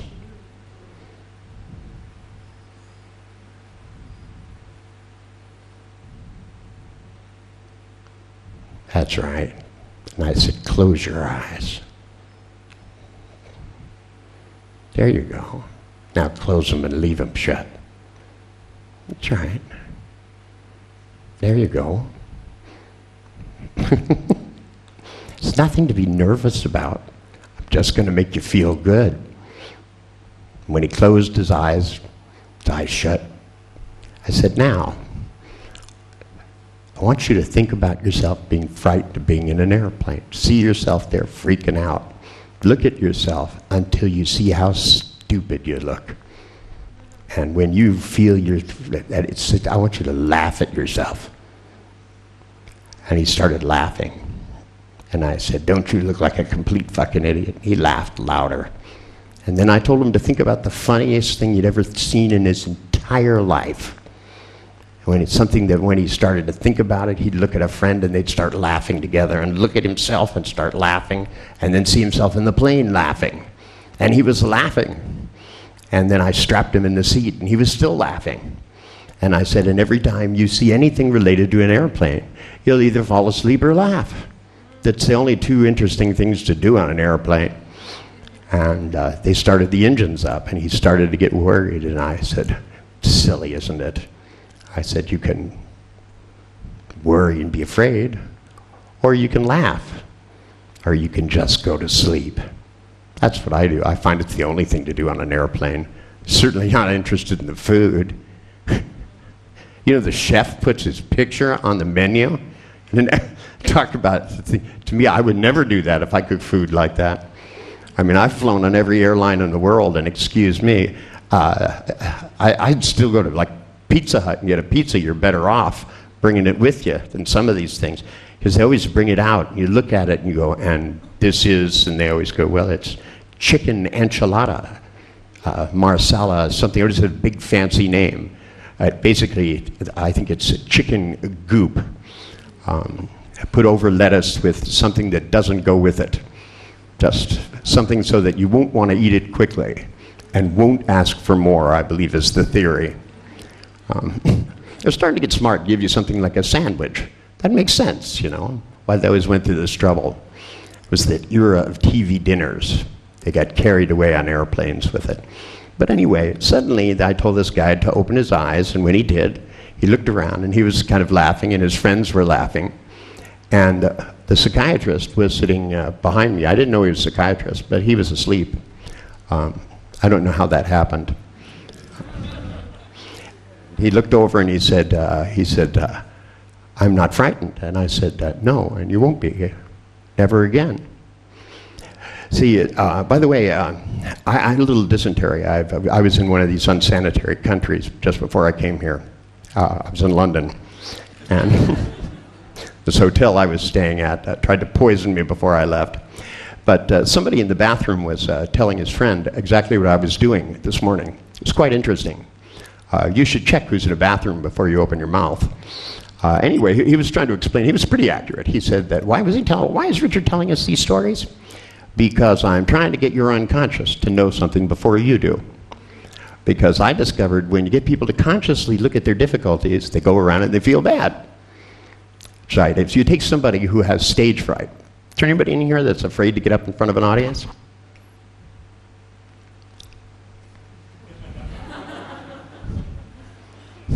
I love these unconscious cues. Now, how many of there has to be, statistically, there has to be at least 8 of you in this room. 1 of you severely. And it's okay, just raise your hands. I'm not going to make you come up here for at least 5 minutes. See, Sophie, you're sitting in the front row. If you came in on the stage and turned around and talked to these people, you would be frightened? A little bit. That's not phobic. The guy sitting in the back is phobic. All I had to do is said, come up on the stage. I didn't even say him, and he had sweat beads jump all the way to the stage. He had a voice inside his head that would make The Exorcist look like a comedy. Yeah, I mean, we're talking he saw himself coming up and trembling. He made all these pictures in his head. I saw it all, say. I've seen this stuff go on for years. I've learned to tune into this stuff. You can hide nothing from me now, and I'm not even interested. That's the worst part of it. So if you came up here, sir, you'd be frightened? It would scare the crap out of you, wouldn't it? You're already scaring yourself, and you're not even coming up here. Now, that's because he's good at it. That's not because when he was 5 years old, he wanted to fuck his mother. Okay? That's Sigmund Freud's theory. That's why his name is Sick Man Fraud. I read the books. I can't even fucking believe that's serious. You know, they call me a quack? Excuse me. Why do guys have problems? Because they wanted to fuck their mother when they were a baby? Oh, you know how many babies are laying around the crib going, man, I like to nail that bitch, you know? How can they be this fucking stupid? Oh, well, you see, Dr. Bandler, there is no such thing as hypnosis. You know, they told me this for years. And I went, there's no such thing as hypnosis. And I said, okay, then you won't mind if I do it. And they said, well, hypnosis only treats the symptom. Well, first it doesn't exist, then it only treats the symptom. And I went, great. So if I hypnotize this guy and he wasn't afraid anymore, that's a good thing, isn't it? Oh, no. Wrong. You're all wrong. If you suppress the symptom, it comes out somewhere else. And now I'm a mathematician. You should never tell this to a mathematician. We love that. You know, you take this part of the equation and change it. This part changes over here. When they told me that, I went, wow, that's great. And they went, no, that's bad. And I went, no, that's great. I said, think about it. Hysterical paralysis, right? Hey, you hypnotize them, the leg works fine, plus they get the best erections of anybody on the planet. Symptom conversion. And they go, no, it has to come out somewhere bad. And I go, where is this written? I read every religious text, all the physics books. I read the Book of the Bee in Assyrian. And nowhere does it say that if you suppress a symptom, it has to come out somewhere bad. Even original sin isn't very original. I mean, think about it. All these religions, and they all have the same original sin, and it's the same one. When are they going to come up with a new one? I mean, excuse me, Bill Clinton. I mean, I'm so glad he's not president anymore. I was getting really tired of that stuff. Having a president come up and try to convince the American public, let alone the rest of the world, that oral sex is not sex. I wrote him a letter and said, obviously, Bill, you're not doing it right. Because when I do oral sex, it's sex. Excuse me. Someone should know that. You know, I mean, and if Hillary didn't think it was a problem, that explains a lot too. I can certainly see her in black leather boots with a whip. I don't know about you guys, but she wants to be president now, too. She wants to be the first president. In fact, she wants to be the first god of planet Earth. You see, me, I don't want to run other people's lives. What's your name, sir? Michael? So, Michael, let me ask you, how long have you been afraid? Have you always been afraid to get up in front of groups of people? Pardon?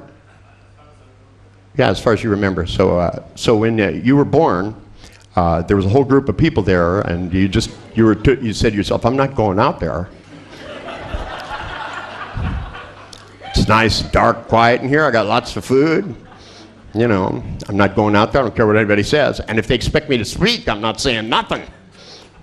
And he came out and they slapped him on the ass, and he went, oh. So they hit him again. Right. Then when he was in school, the teachers did things like they said to Michael, we want you to come up on the blackboard now. and add these numbers together. Because after all, God will punish you if you don't do this right. I love this. God is all loving. And then they give you a list of how you'll be punished. Isn't that a great thing? I love these religions. I think they're a wonderful thing. It provides me with lots of work, I'll tell you. But if you actually read the books have great stuff in them. You know, remember, Jewish people, we understand that this book was written by Jews, for Jews. They mistranslated a few things. By the way, in the Catholic Bible, it says, in the beginning was a word and the shadow moved across the deep. It's all very poetic and stuff. In the Hebrew one, it says God farted. God passed wind. It's the Big Bang theory of the universe in a slightly different version. I sort of like the Zohar. The Zohar said, in the beginning, everything was light. Not darkness. It was all light, but it had nothing to shine on. So it sucked itself into a single point, and it went boom, because there wasn't enough space for all the light to be in one place. So you have lots of renditions. And the coolest thing about religion is no one should argue about it or fight over it or kill each other, because we all get to find out the answer when you're dead. So my theory is we should wait. Because people say, well, you know, people have asked me this. When I was in London, I was staying in Mayfair, and I was contacted by a representative from one of the consulates there. And they said, Dr. Bandler, we understand that you're Jewish. And I said, yeah. I said, but I don't practice.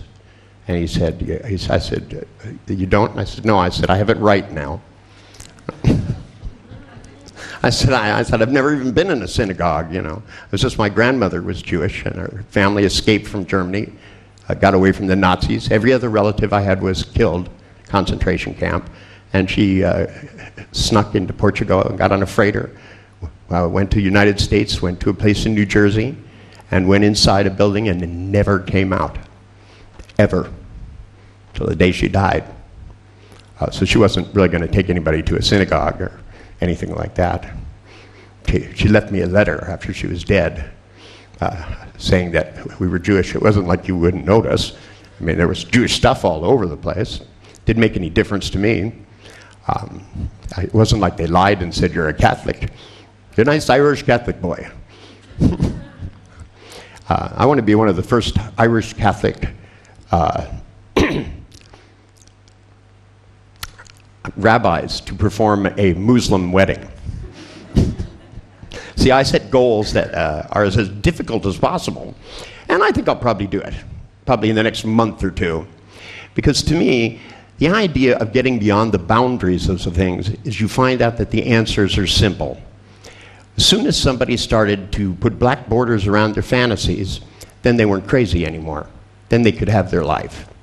Here's this guy. Now, how do you scare yourself, Michael? What do? You make some big bad pictures? You make pictures of things. So if I just said, I'm going to ask you to come up here, what do you do in your head? Woo, that's a good one. I like that one. Yeah. So you guys can't see the pictures, but they're great. Mine are just reversed because I'm on the other side. But anyway, so he sees audiences staring at him. You see a sea of people, and yourself there being nervous? Good guess, huh? And then he has a voice that he hears in his head that sounds frightened, right? You don't sound like you're really enjoying yourself on that stage, do you, Michael? No. But you know what? You look like the kind of guy that's had some fun in your life, haven't you? From time to time? Yeah, not on a stage, but you know what I'm talking about. You pulled a few pints in your life, have you? That's why I love this country. There's always a reference point for fun in this country. You say the magic anchor word, pub. As soon as you say it, either that or you can just hum a few bars of a couple of tunes in this country. Other countries, you have to really talk to people. Some countries are so fucking serious, you just want to beat the shit out of them. First 10 years I worked in London, I couldn't believe how much trouble it was to get a good feeling out of somebody.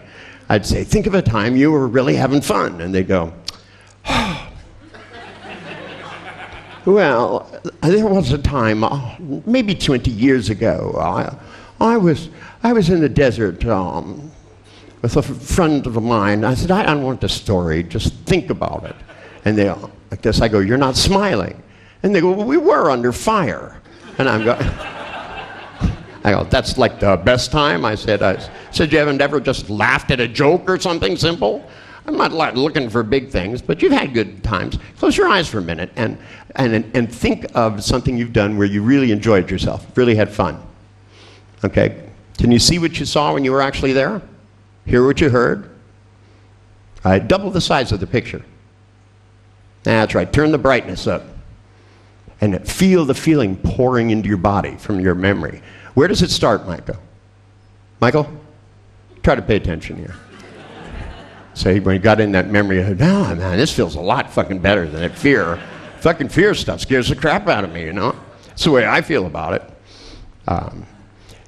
Oh, by the way, a new study came out just 6 months ago, and they have re-verified the results, that with just 6 years of desensitization, they can guarantee you that they can reduce your anxiety by at least 10%. And how they measure that, I don't know. But anyway, I have a better idea. When you started to think about the good feeling, and where did it come from? No, in your body. Did you feel it in your foot first? No, right here, okay. And then the more you thought about it, where did it go?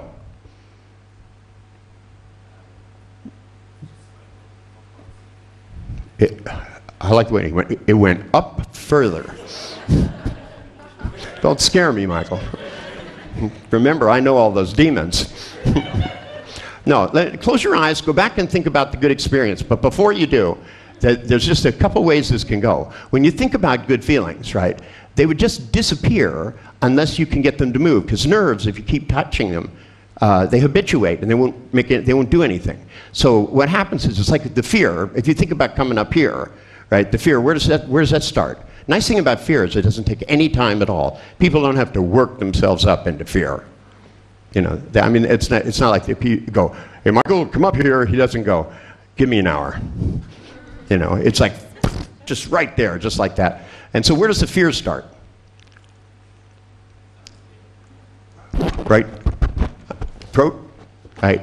Okay. And see, so you have your good feelings start in one place and your bad feelings start in another place. Right? Now, when you stop thinking about coming up here, your fear went away. So first it builds in your throat, but once it builds up, it would just stop unless you spin it around this way, or this way, or this way, or that way. So think about coming up here, turning around, looking at the audience, and saying good morning and talking to them, and double the size of that picture and feel which way does the fear move. Close your eyes. Do, do, do, do, do, do, do. Right? Which way does it spin? Just show me with your finger. It goes like this.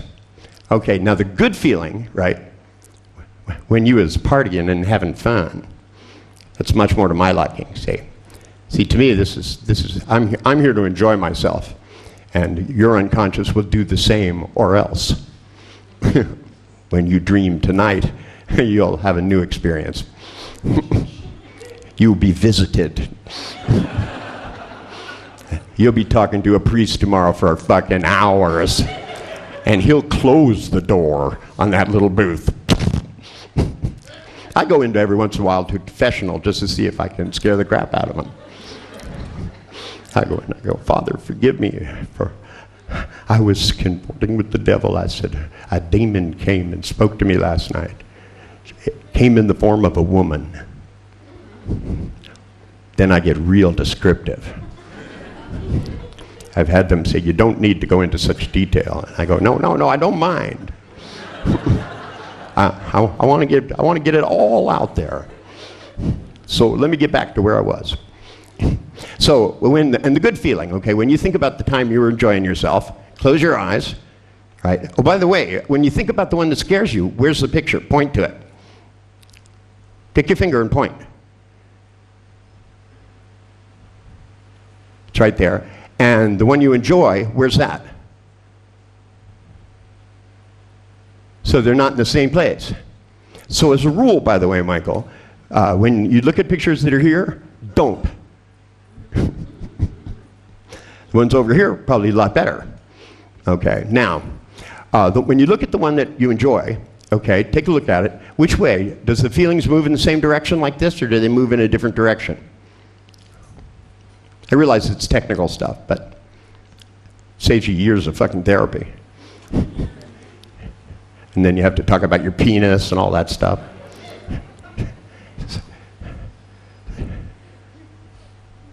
Show me with your finger. Which way does it move? When you think about it, you're enjoying yourself, okay? Okay, you get the feeling, starts here, right? And then does it go this way or that way? Oh, it goes this way? Whee! So it goes around like that. Cool.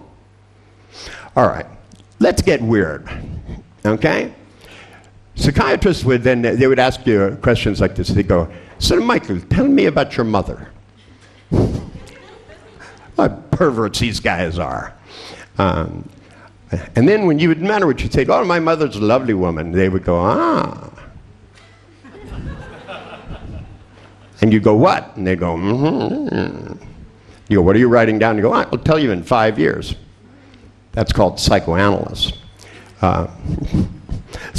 Psychoanalysis is such a nutty idea.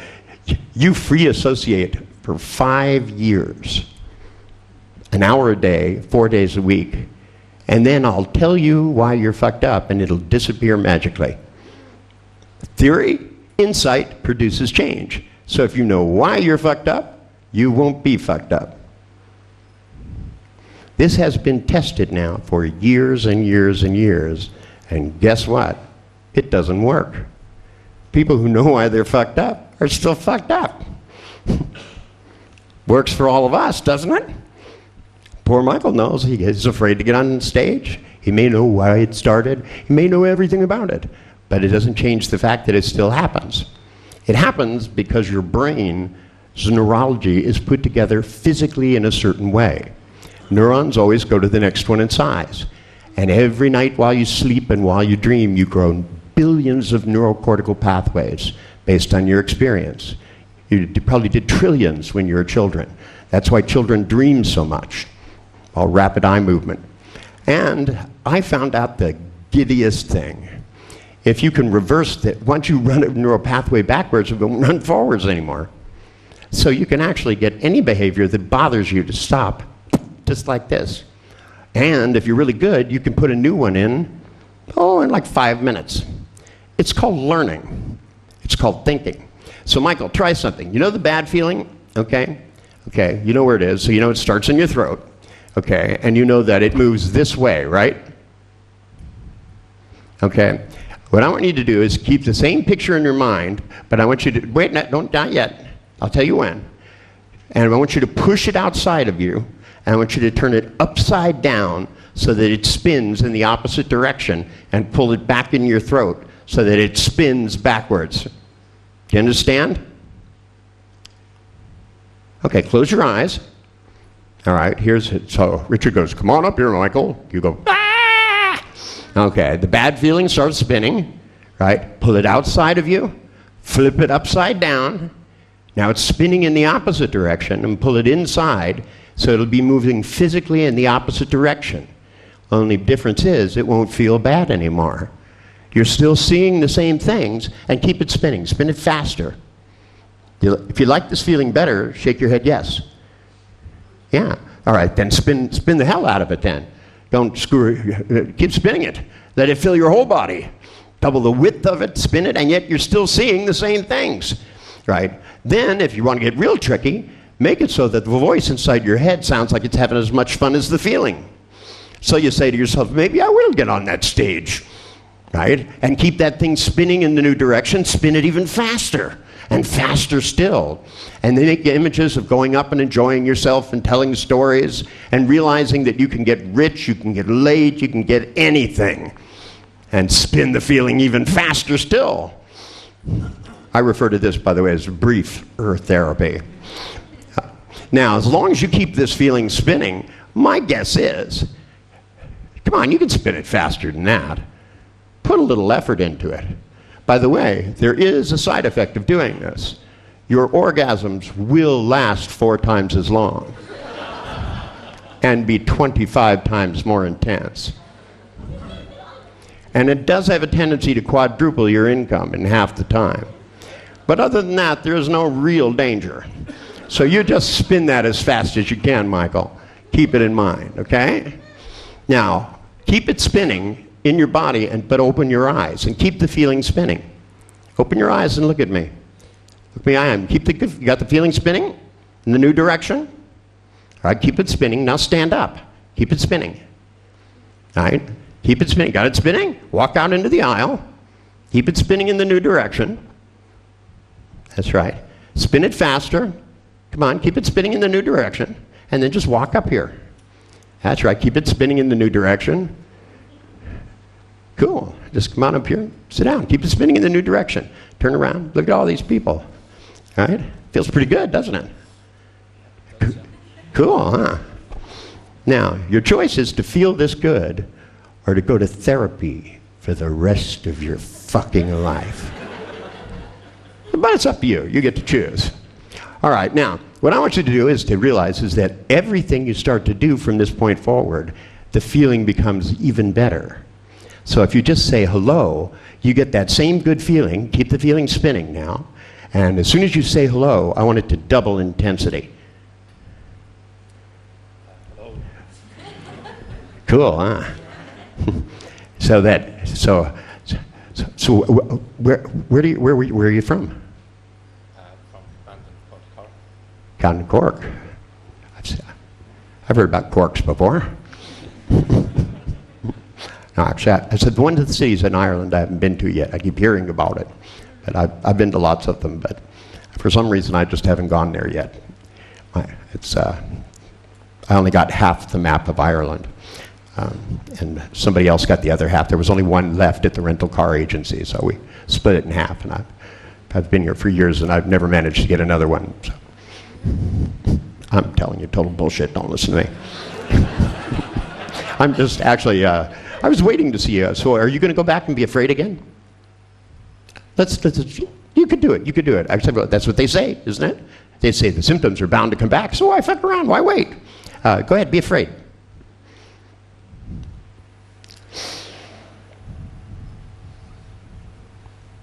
You can't even do it, can you?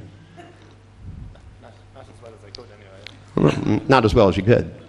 Well, you see, this is just the beginning. But see, now we can do a trick. Oh, did they tell you I was a hypnotist? I heard that. No, you heard that there too. I got a letter, by the way, after Milton died, telling me that I was confirmed as being the best living hypnotist on the face of the earth.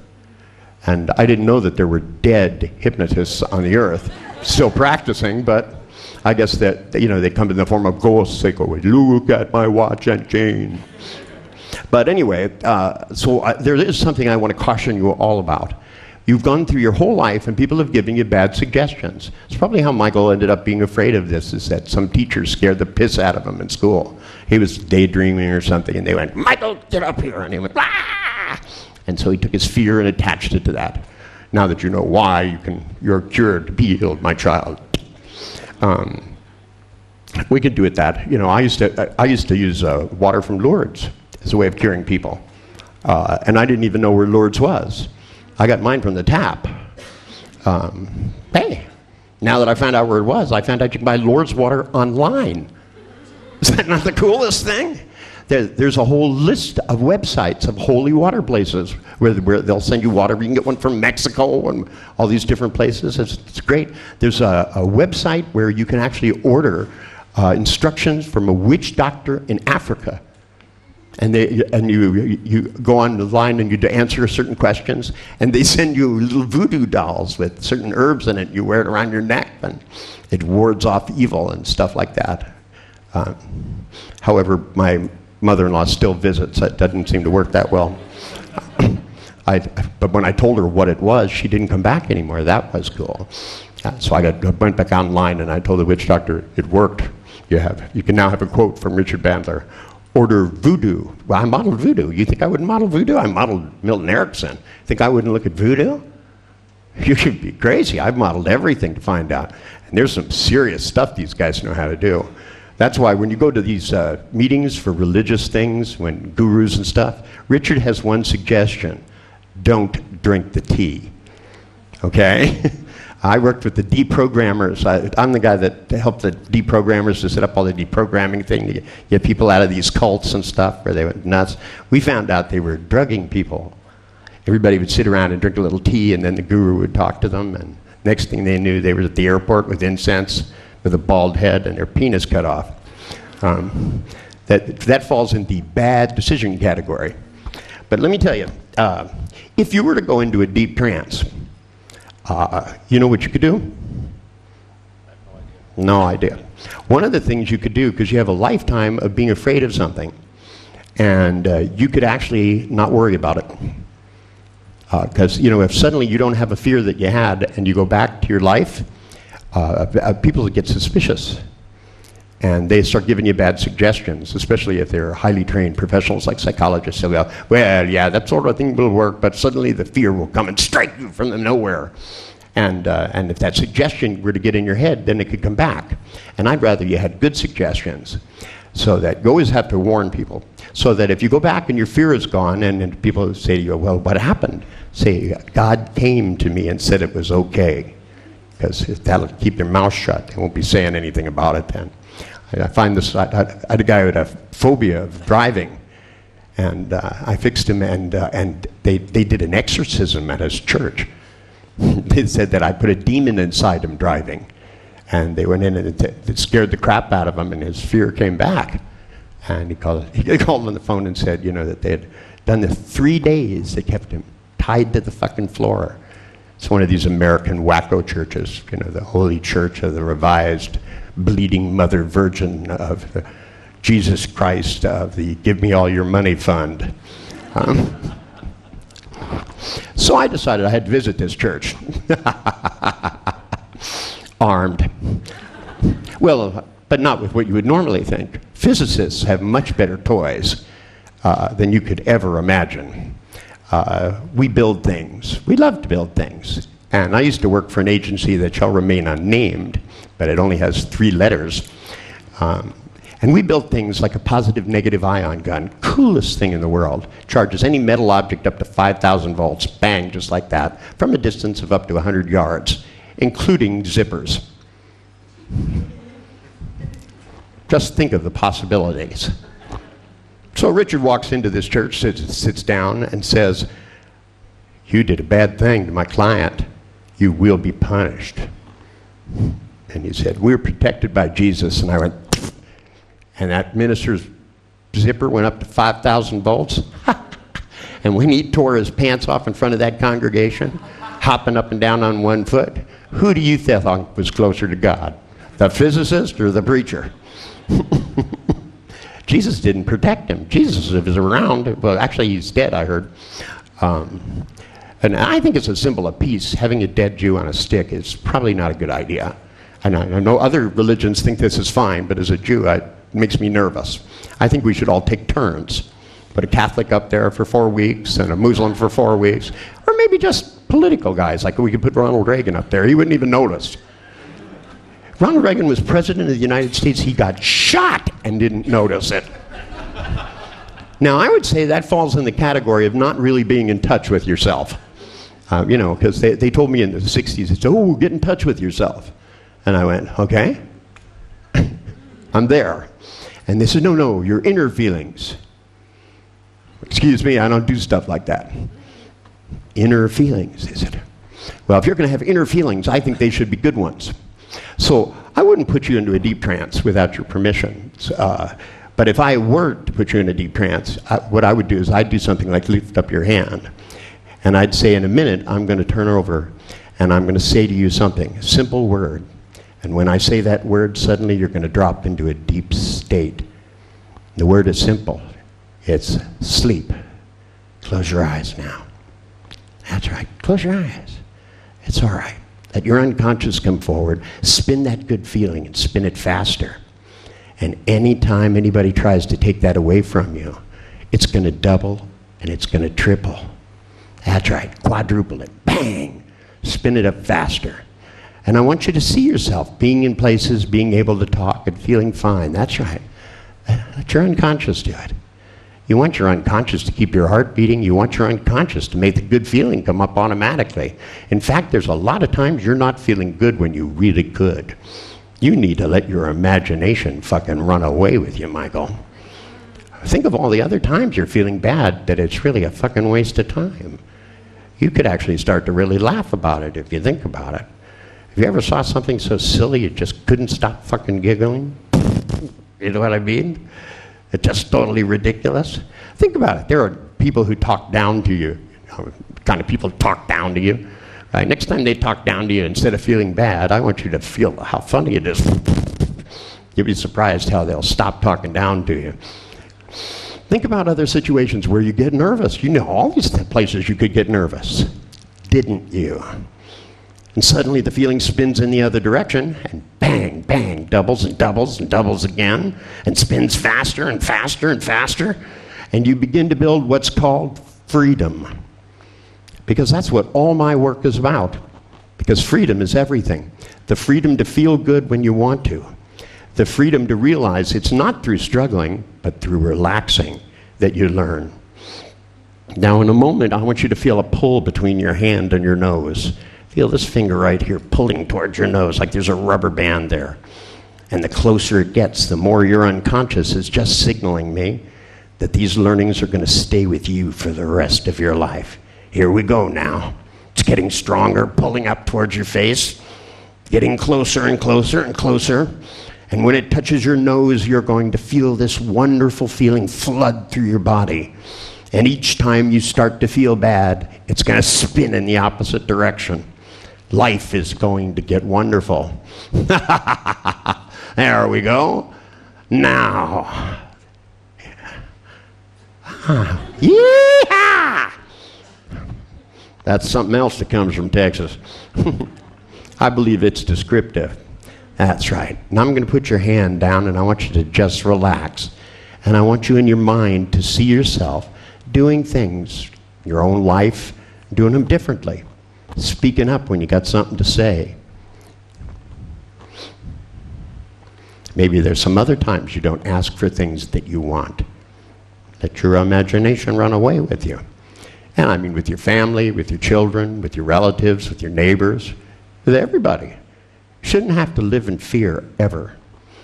We live in a society where phobias should be gone. 30 years ago, I figured out how to get rid of them. This is even faster. I mean, excuse me, you know how many people are sitting in a room right now talking about how they're afraid of some fucking stupid thing? I got paid $50,000 for doing the rock musician. You know how many people are afraid to get on fucking airplanes? You guys can make this seminar pay for itself if you think about it. You know, charge by the change. See, I don't charge by the fucking hour. I don't want to spend an hour with anybody. Excuse me, huh? You know, what would I do the rest of the time? You know, tell jokes. That's what I usually do. Oh, and I get their unconscious to do things without knowing about it. Because once you realize about unconscious communication, see, parents do things like they say, well, when you grow up, we don't want you to be afraid. But if you tell people don't think of blue, what happens? Don't think of red. Now don't think of purple. They tell people on their wedding night, they say, well, don't be nervous. You know, it's only going to hurt for the rest of your life. Then they told me, you see, some of us are polarity responders. We get everything backwards. They told me when I got married, because I was a late bloomer, I didn't want to get married. I wanted to date everyone on the earth first. And I did a pretty good job of it because I wanted to find the right person. And I kept going out with people that I thought were going to be the right person, and then it turned out I was really wrong. I'd see sometimes a woman and I'd go, God, I really want to meet her. And I'd walk up and I'd say hello, and she'd turn around and go, what do you want? And I'd go, that's the wrong one. You know, some guys are afraid of rejection. It's the best thing in the world, man. If a woman rejects you, just imagine you could have been married to her for 50 fucking years and putting up with that crap every moment of your life. You know, So if you walk up to a woman and say hello and she says, "Get the fuck away from me," you go, "Oh, excuse me, I thought you were someone else. In fact, I thought you were a whole other species." That's right. I just go back to hell and have a good time. Now, Michael, in a few moments I'm going to count to 3, and when I do, I want this good feeling to spin like a lightning bolt inside you. I want you to stand up, and I want you to look at these people and realize you never have to be afraid again. Say goodbye and go sit in your chair. You ready? 1, 2, 3. Stand up. Say goodbye.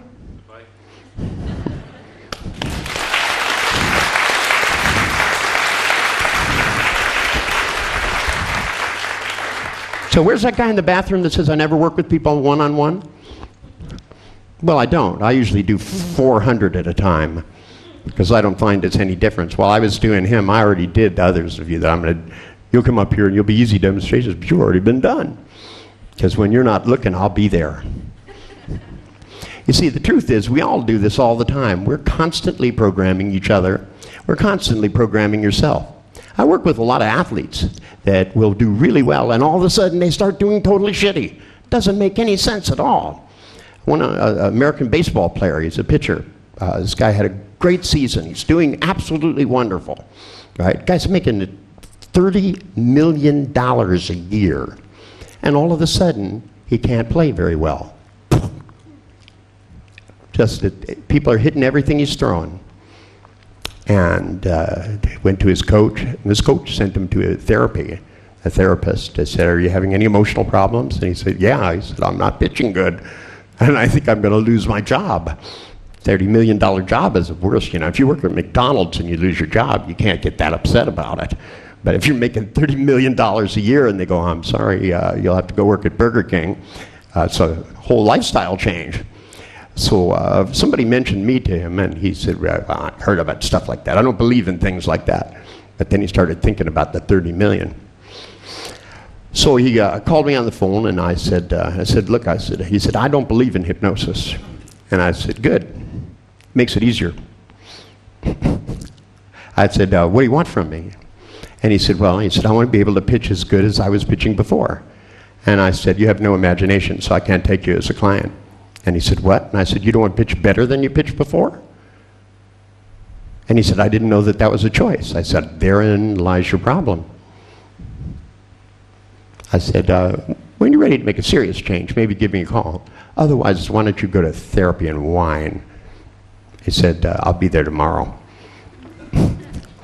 He showed up and he said, "How much is this going to cost an hour?" And I said, "I don't charge by the hour." I said, "I want 5% of the increase in your salary. You do better, they pay you more money, I just want 5% of it for the next 2 years.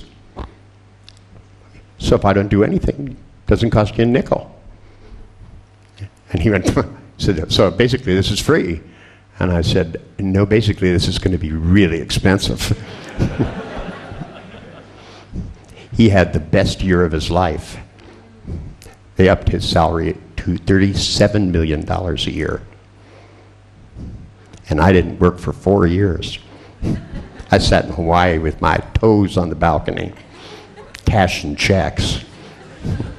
People calling up going, "Richard, I'm really depressed." And I go, "Boy, I'm not." Sucks to be depressed, man. I feel really wonderful. But let me give you the name of somebody that might be able to help you. Because think about it. When I started out 35 years ago, I didn't even intend to do any of this. It's just that I'm a relentless person. I never give up. I never stop. When I get locked onto something, that's it. You know, I always tell my clients, we can do this easy, we can do it hard, we're just not going to do it slow, because I'm not a patient man. You know, you're going to change or you're going to die while I'm trying. That's just the way it works. People tell me these things, they go, because most of it's just a learning thing. I've started doing classes now, taking people who were, how many of you were told in elementary school that you were not artistic? Yeah, I mean, just think of the concept of it, just to start with. It's totally absurd. But I found out this is a worldwide event. There are people that do not paint or draw in any way, shape, or form, or don't sing or don't play music because an elementary school teacher told him, went by and went, See, I was in the second grade. I wasn't really very sophisticated, but I had moved. I had already been to like 12 schools because I moved around a lot. And they put a bowl of fruit on the table and they gave me crayons.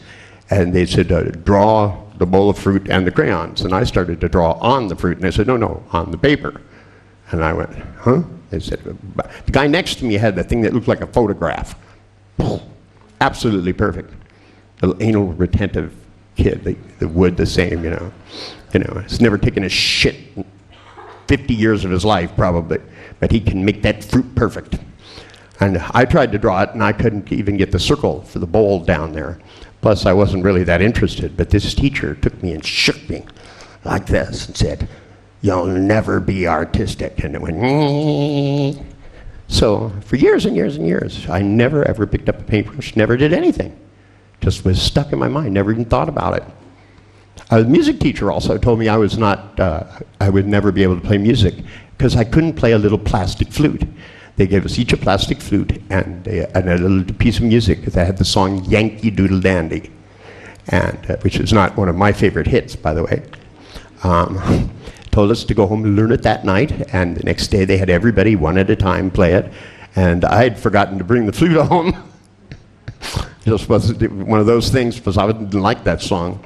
So I picked it up and went, and he looked at me and he said, "You'll never be able to play music."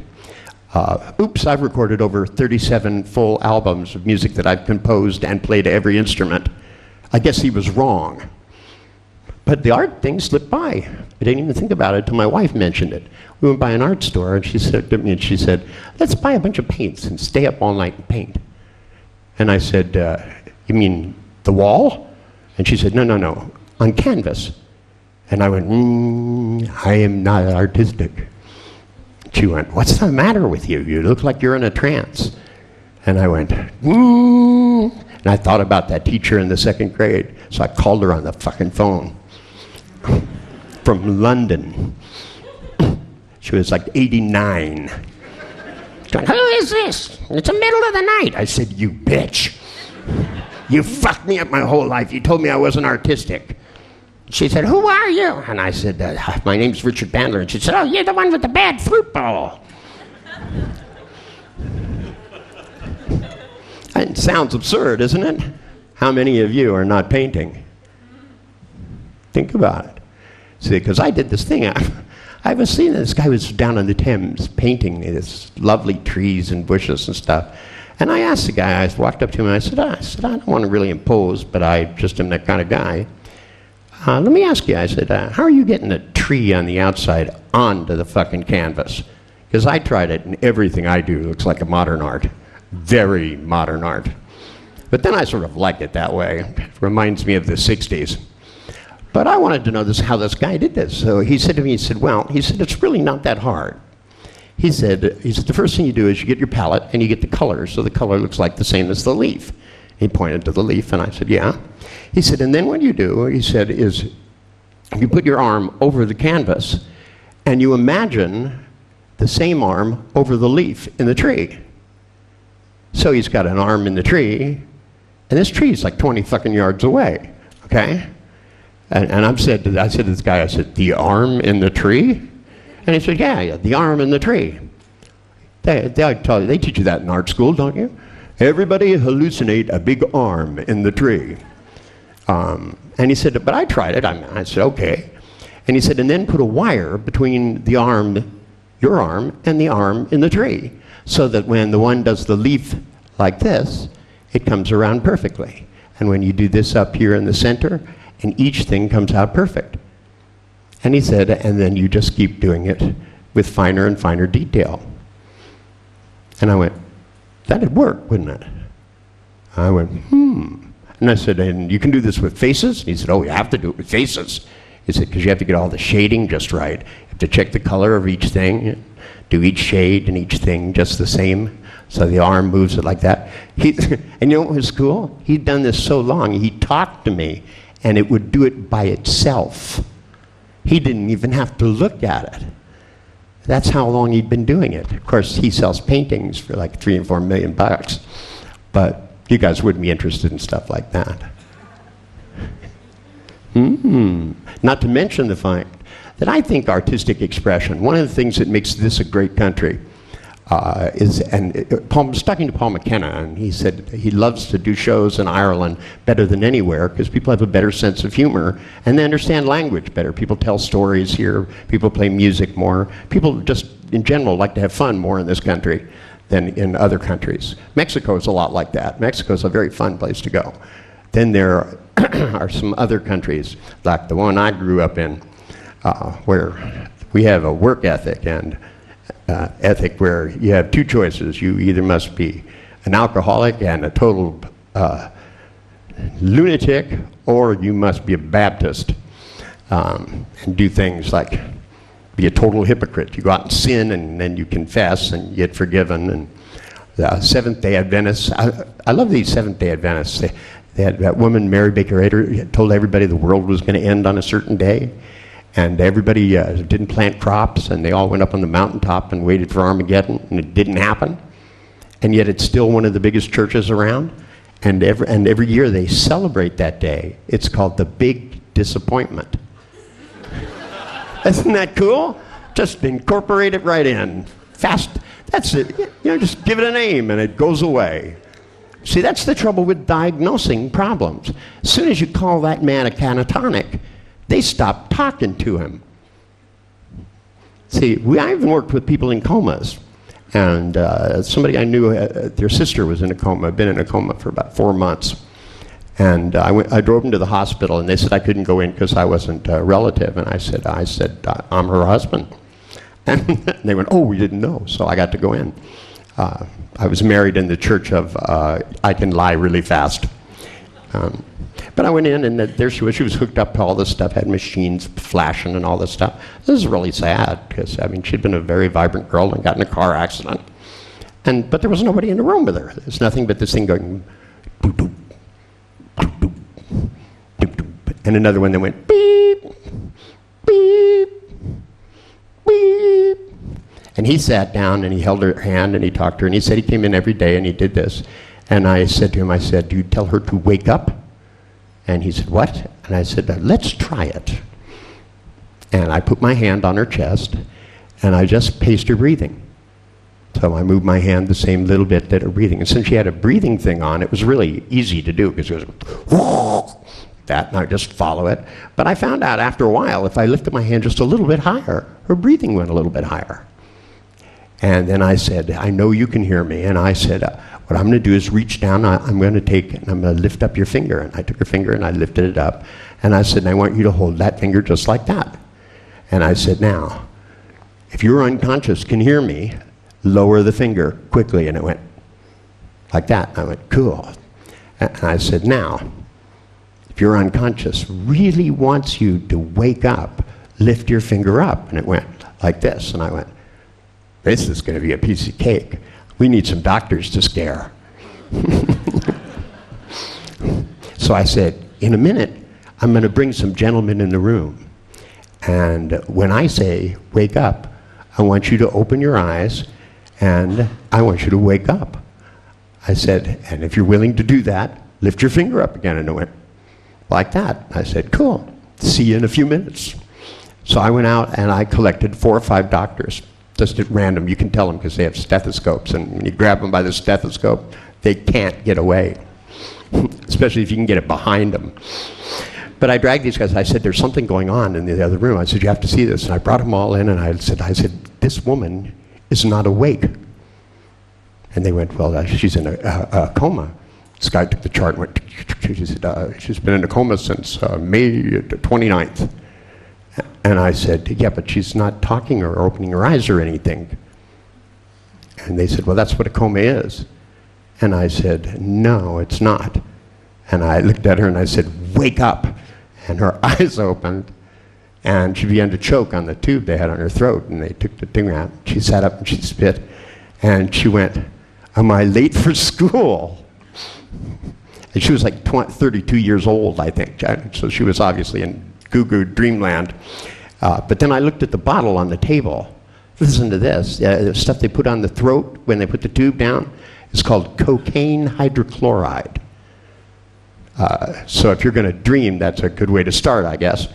But I'm surprised it didn't wake them up, but apparently they weren't taking it properly. But if you don't tell people to wake up, why would they? Now, I worked with other coma people where it wasn't that easy. Sometimes you have to, do things which take more time. We made tapes and played it all the time. For example, when I sent the tape to the coma maintenance ward, they have 6 people and a nurse just sitting in there, and these people they rotate them so they don't get bed sores. So I sent tapes for them to just play, and a big ghetto blaster to play them on. For example, one is just the telephone ringing incessantly on a tape loop. One is somebody whispering, "You better get up or you'll be late." Stuff like that. We found out that some people respond to that. But to me, it's just trying. Sometimes things work, sometimes they don't. But if we don't keep trying, we won't find the things that work. We can't know what won't work. It's not in the cards. You see, everything that was impossible in the past seems to end up being possible. My grandfather, bless his soul, he ate out of aluminum cans a little bit too much. He kind of got Alzheimer's. And for example, when he was, 97, I was on my way to London, and he told me not to go there. He said, the place is bombed out. He'd seen it. And I told him that was 50 years ago. And he said, I hell it was. He said, it was just yesterday. Then he called me Frank. But he did say something which I think is really smart. He outlived 4 doctors who told him he was supposed to die from smoking, which I think believing things is that he never believed anybody, so he didn't die. He made a good choice. With all of my clients, the first thing I do is I believe that they can get where they need to go, and they can get there today, not in a month. I'm not a patient man. I don't do slow therapy. I do it quick and with an axe, because I don't think humans can learn slowly. If I drew a stick figure on a pad of paper and I handed you 1 sheet a week for 5 fucking years, you'd have no idea what happened.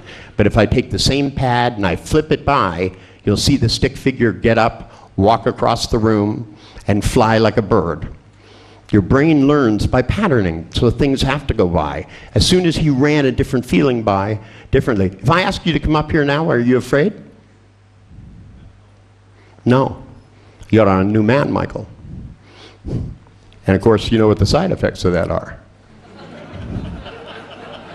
Not only will they happen to Michael, it's very contagious.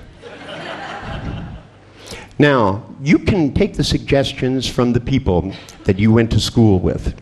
The teachers that said, oh, you're not artistic. You can't be a good lover.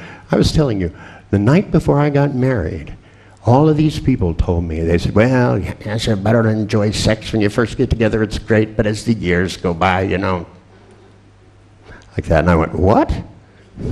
You mean you practice something and get worse at it? I was a musician. That didn't make any sense to me. That's like you start out playing like Jimi Hendrix, and after a few years, you can't play chords. It doesn't make any sense. You start out with a great singing voice, and then you end up not being able to hit a note. I mean, it seems to me the more you do something, the better you would get at it. And they said, oh, no, it doesn't work that way. I'm sorry. Life is not good. But my grandfather told me, he said, oh, those assholes tell you that. He said, just remember, whenever anybody tells you anything that doesn't sound like it's fun and it's going to be great, they must be a stupid liar. And I thought, that's good advice. Because believing is what makes things real, not the opposite. One time on this planet, there was no cars. And somebody thought one up, and now the damn things are everywhere. At one time, there were no houses. Somebody thought, Jesus, it's cold in this fucking cave. Especially in Ireland, damn. Actually, the caves are pretty warm, but the rest of the country's freezing. I love being here in the summer because I grew up in San Francisco. I don't like the sun. I go to LA, and the sun creeps under the door and shines everywhere. It's nauseating. To me, I like it to rain a little bit. I like things that are green and lush, But when I went to the jungle, it was also hot. I hated that. I went to meet this holy man that was supposed to do all this healing stuff. a great guy. By the time I got there, I was in such a bad mood. It was like, grab the guy by the throat. I said, okay, tell me all your secrets. You got 1 fucking hour. I want to get back to my hotel and get some air conditioning. It took me 3 days to get up there on some fucking little boat eating worms and shit. Excuse me. If he was so wise, what the fuck was he doing out there? He did some pretty cool tricks, though, I have to admit. But, he did a healing thing with this woman that had this growth on her hand, some terrible thing. And the doctors that brought me down said, oh, he does some things. He must use magic herbs. He didn't use anything. I saw him. He took this woman's hand, he looked at it, and they couldn't cure this disease. They had brought this woman from Cincinnati, and very uncomfortable trip. But the witch doctor looked at him, didn't even speak any English, looked the woman in the eye, and he went like this, and he went, and he smacked her in the forehead, and her eyes closed. And she just went into this trance, and there's, by the way, 300 natives sitting around going, it gives a little effect, I guess, big fire in the middle, like that. And then he went and he touched her eyes, and she opened her eyes, and he put his hand down like this, and he started drawing circles. And as he went like this, the whole thing disappeared. Now, here's the cool part. Part of this was from some thing where she hurt her hand, and her fingers didn't move either. The nerves were destroyed, quote unquote. That's what the doctor told me. And this growth was some gangrene secondary grafting infection, right? He goes like this, and it just went away before our eyes. Sat there looking at it, and I went, wow, this is cool. And the doctors are going, this is hypnosis. And I'm going, yes, this is hypnosis. And then he goes like this. He looks at her, and he goes like this. He goes, she goes like this, and opens and closes her hands. And one of the doctors stands up and goes, okay, that's too much. So I was forced to grab him by the gonads and pull him back down. I find you don't get much argument that way. And I kept a hold of him so he wouldn't say anything else and get us killed.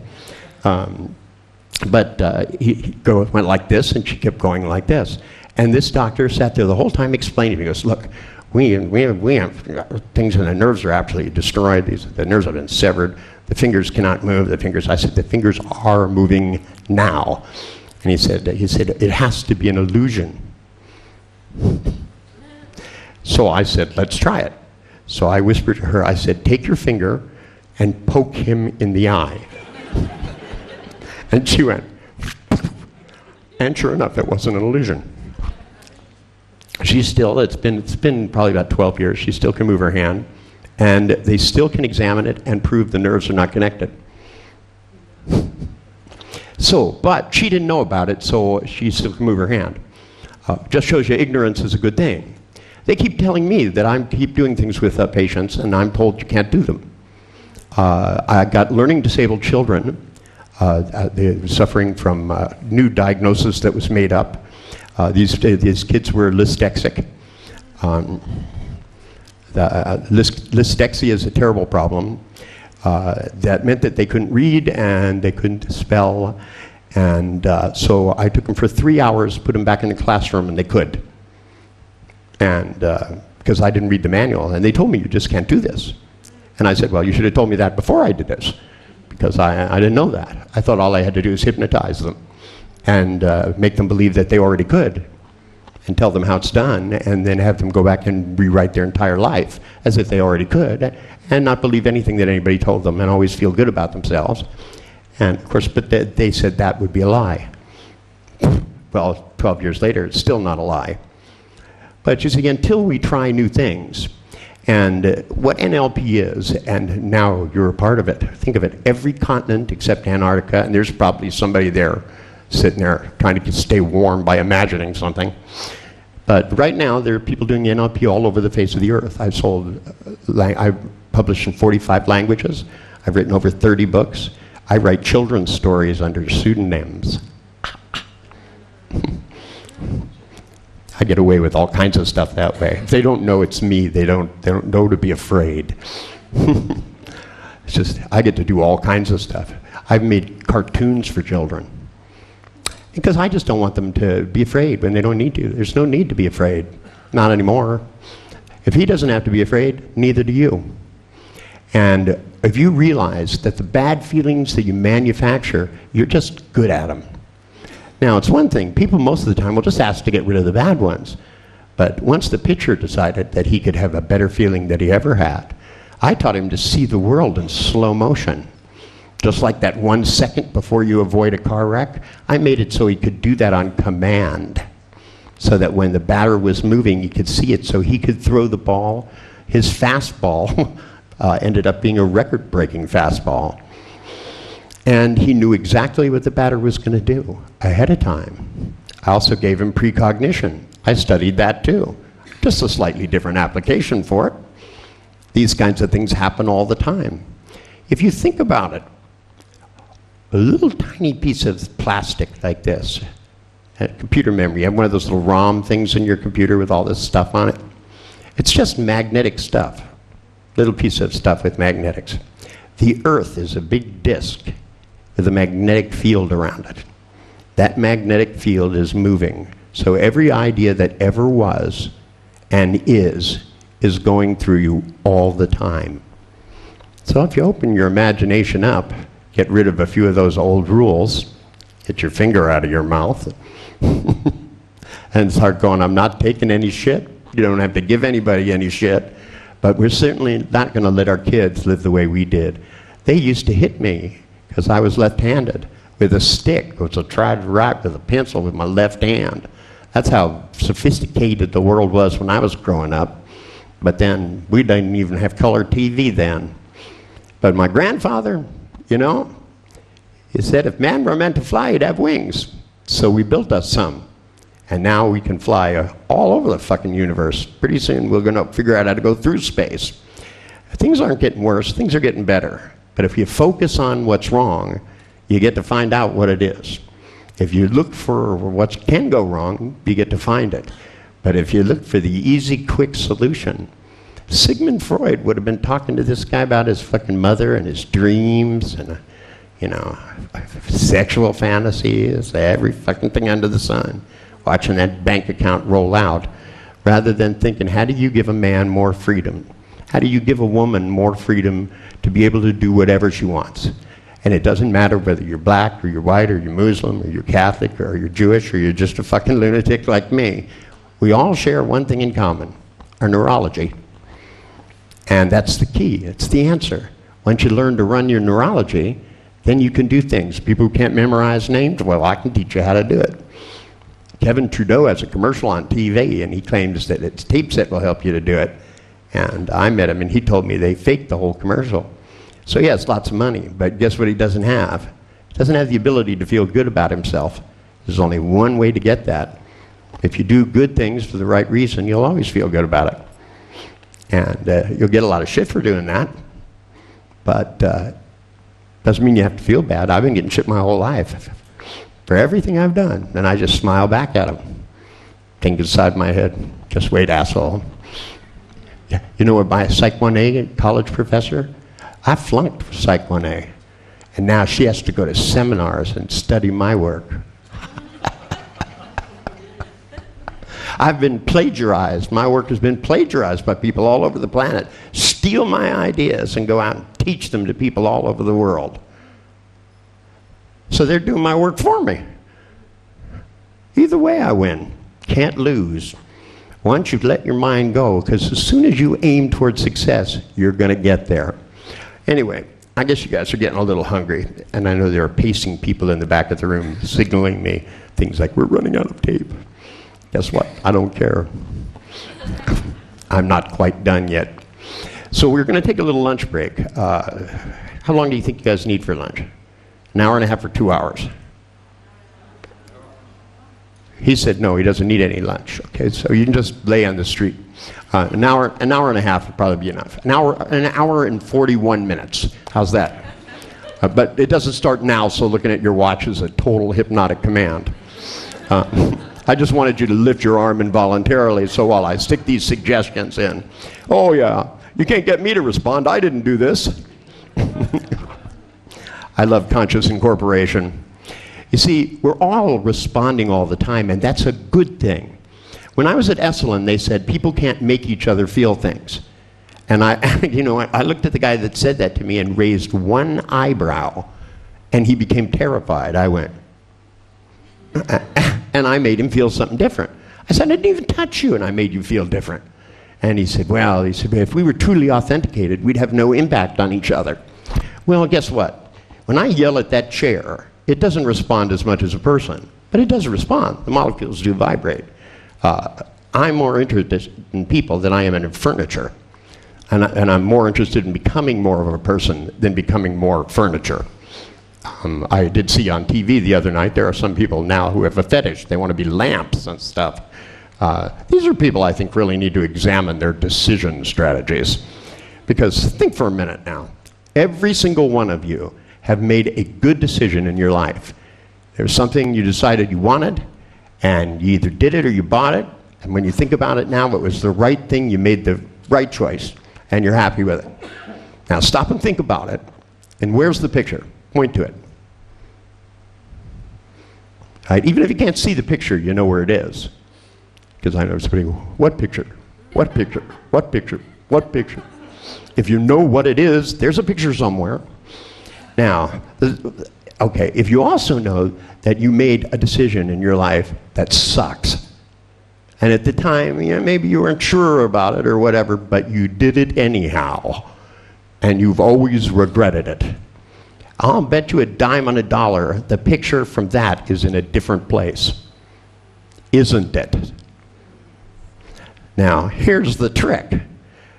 The future is coming up any second now, and it's happening all the time. The best thing about the past, by the way, is that it's over. A lot of people forget that. They come in and they want to tell me about their past, and I'm forced. I always look at my clients, I go, excuse me, ask one more word about your past, and I'll have to slap the shit out of you. I'm not a psychologist, I'm not allowed to hear about this stuff. And they go, but, and I go, hey, hey, hey, don't think I won't. You know, I've been sued by so many people, there's nothing left, so I'm not afraid.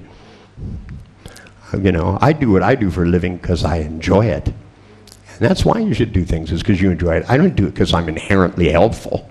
I'm just ornery, that's all there is to it. They told me, they said, oh, they said, you know, you can't help these people. Excuse me, I'm depressed. You know how you get a depressed person to not be depressed? You teach them how to have fun. Because if you ask them, you know, well, do you know how to have fun? And they go, well, I guess so. They go, that's not it. You have to go deeper down. You have to find the right button. You have to press the right enzymes, the right hormones.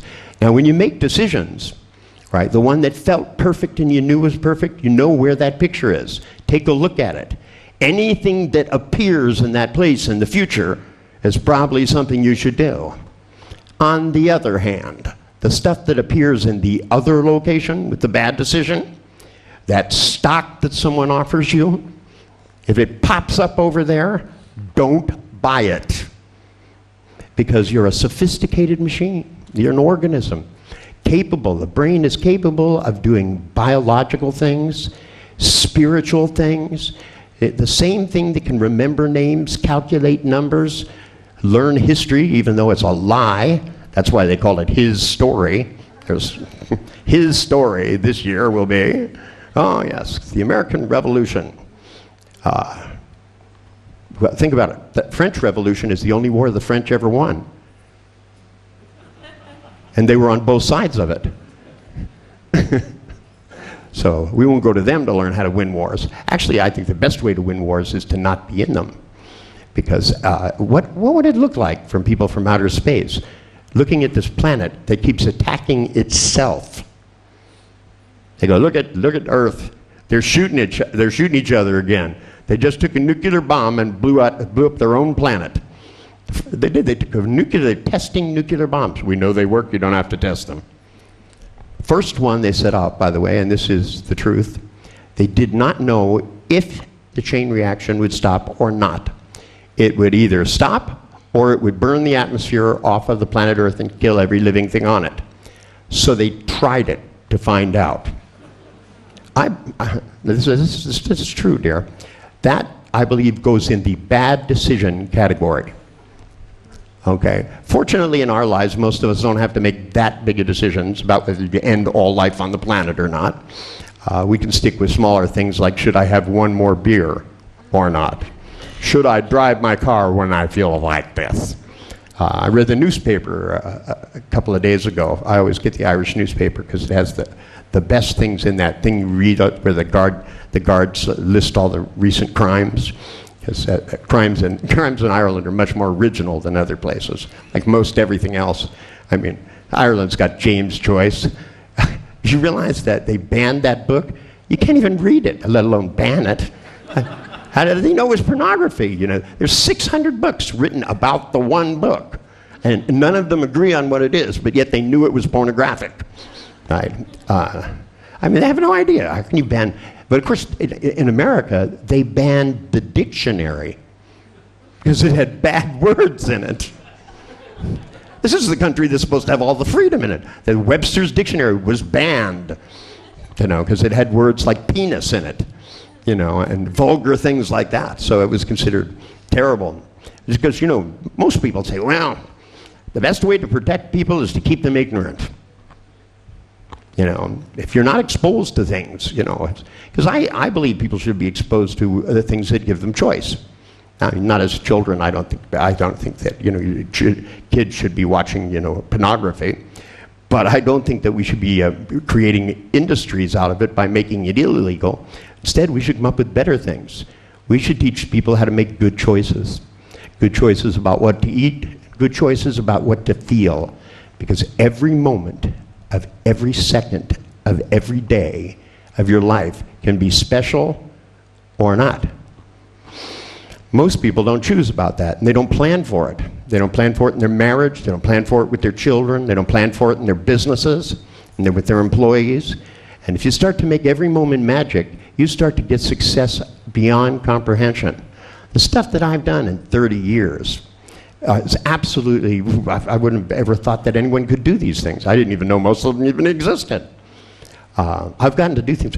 The American government let me drive the hydrofoil that goes 80 miles an hour across the water, carries 400 men, right, and goes up onto the beach at 60 miles an hour. Before the military had M1 tanks, I got to drive one, right, because I was designing training programs.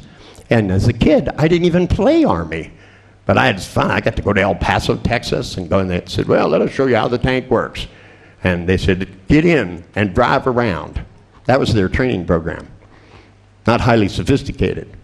For example, the military program for being able to be accurate with a gun was they put a target out 25 yards away, handed you a gun, and said, shoot that.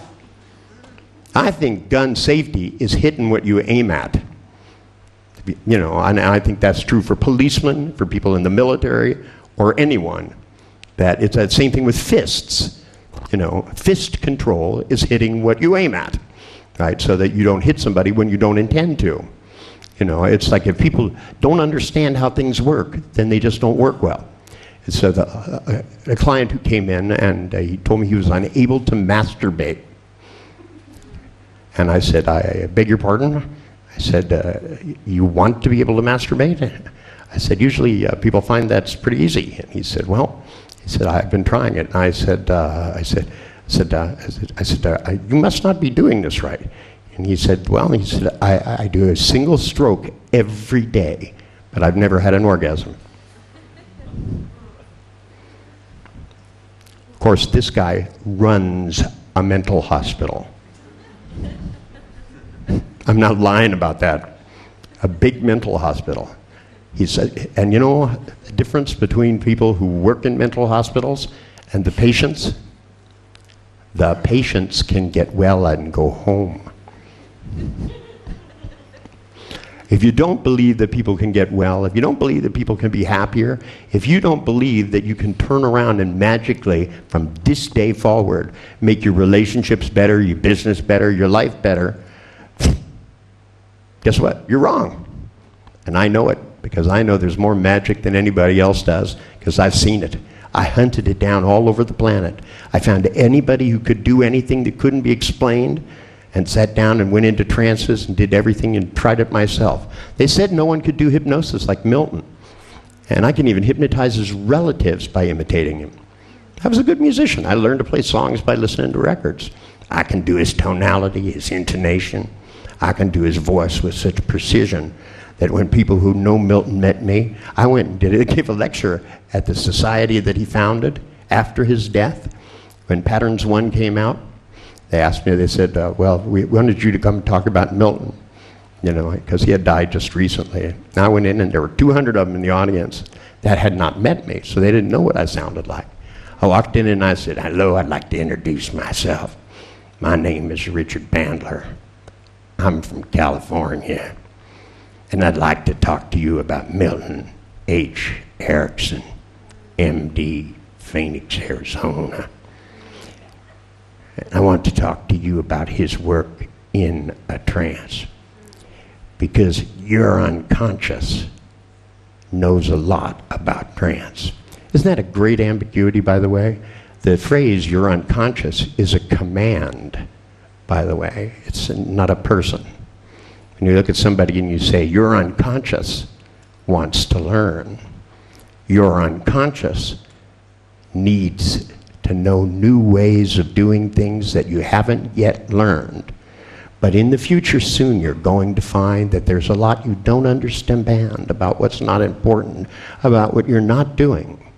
But yet, in the future, before you try and stop yourself from denying the fact that you don't understand what isn't important about what you don't care about, you're going to find out that what you care about will clearly begin to develop. Because most certainly, while you've been listening, your unconscious has been close enough to hear. And how else would I celebrate 30 years of NLP? By sticking something in your mind so that without your understanding it, everything starts to get better mysteriously. And the stuff that really bothered you is just not going to work. It's going to go backwards. Words back, backwards. Lunch now, now lunch. Out, go, go out. And I tell you what, you come back in an hour and 41 minutes, and the boys that run the Institute here are going to run you through a few things, and then I'm going to come back later and we're going to talk some more. So I'll see you guys in a few hours. Thank you.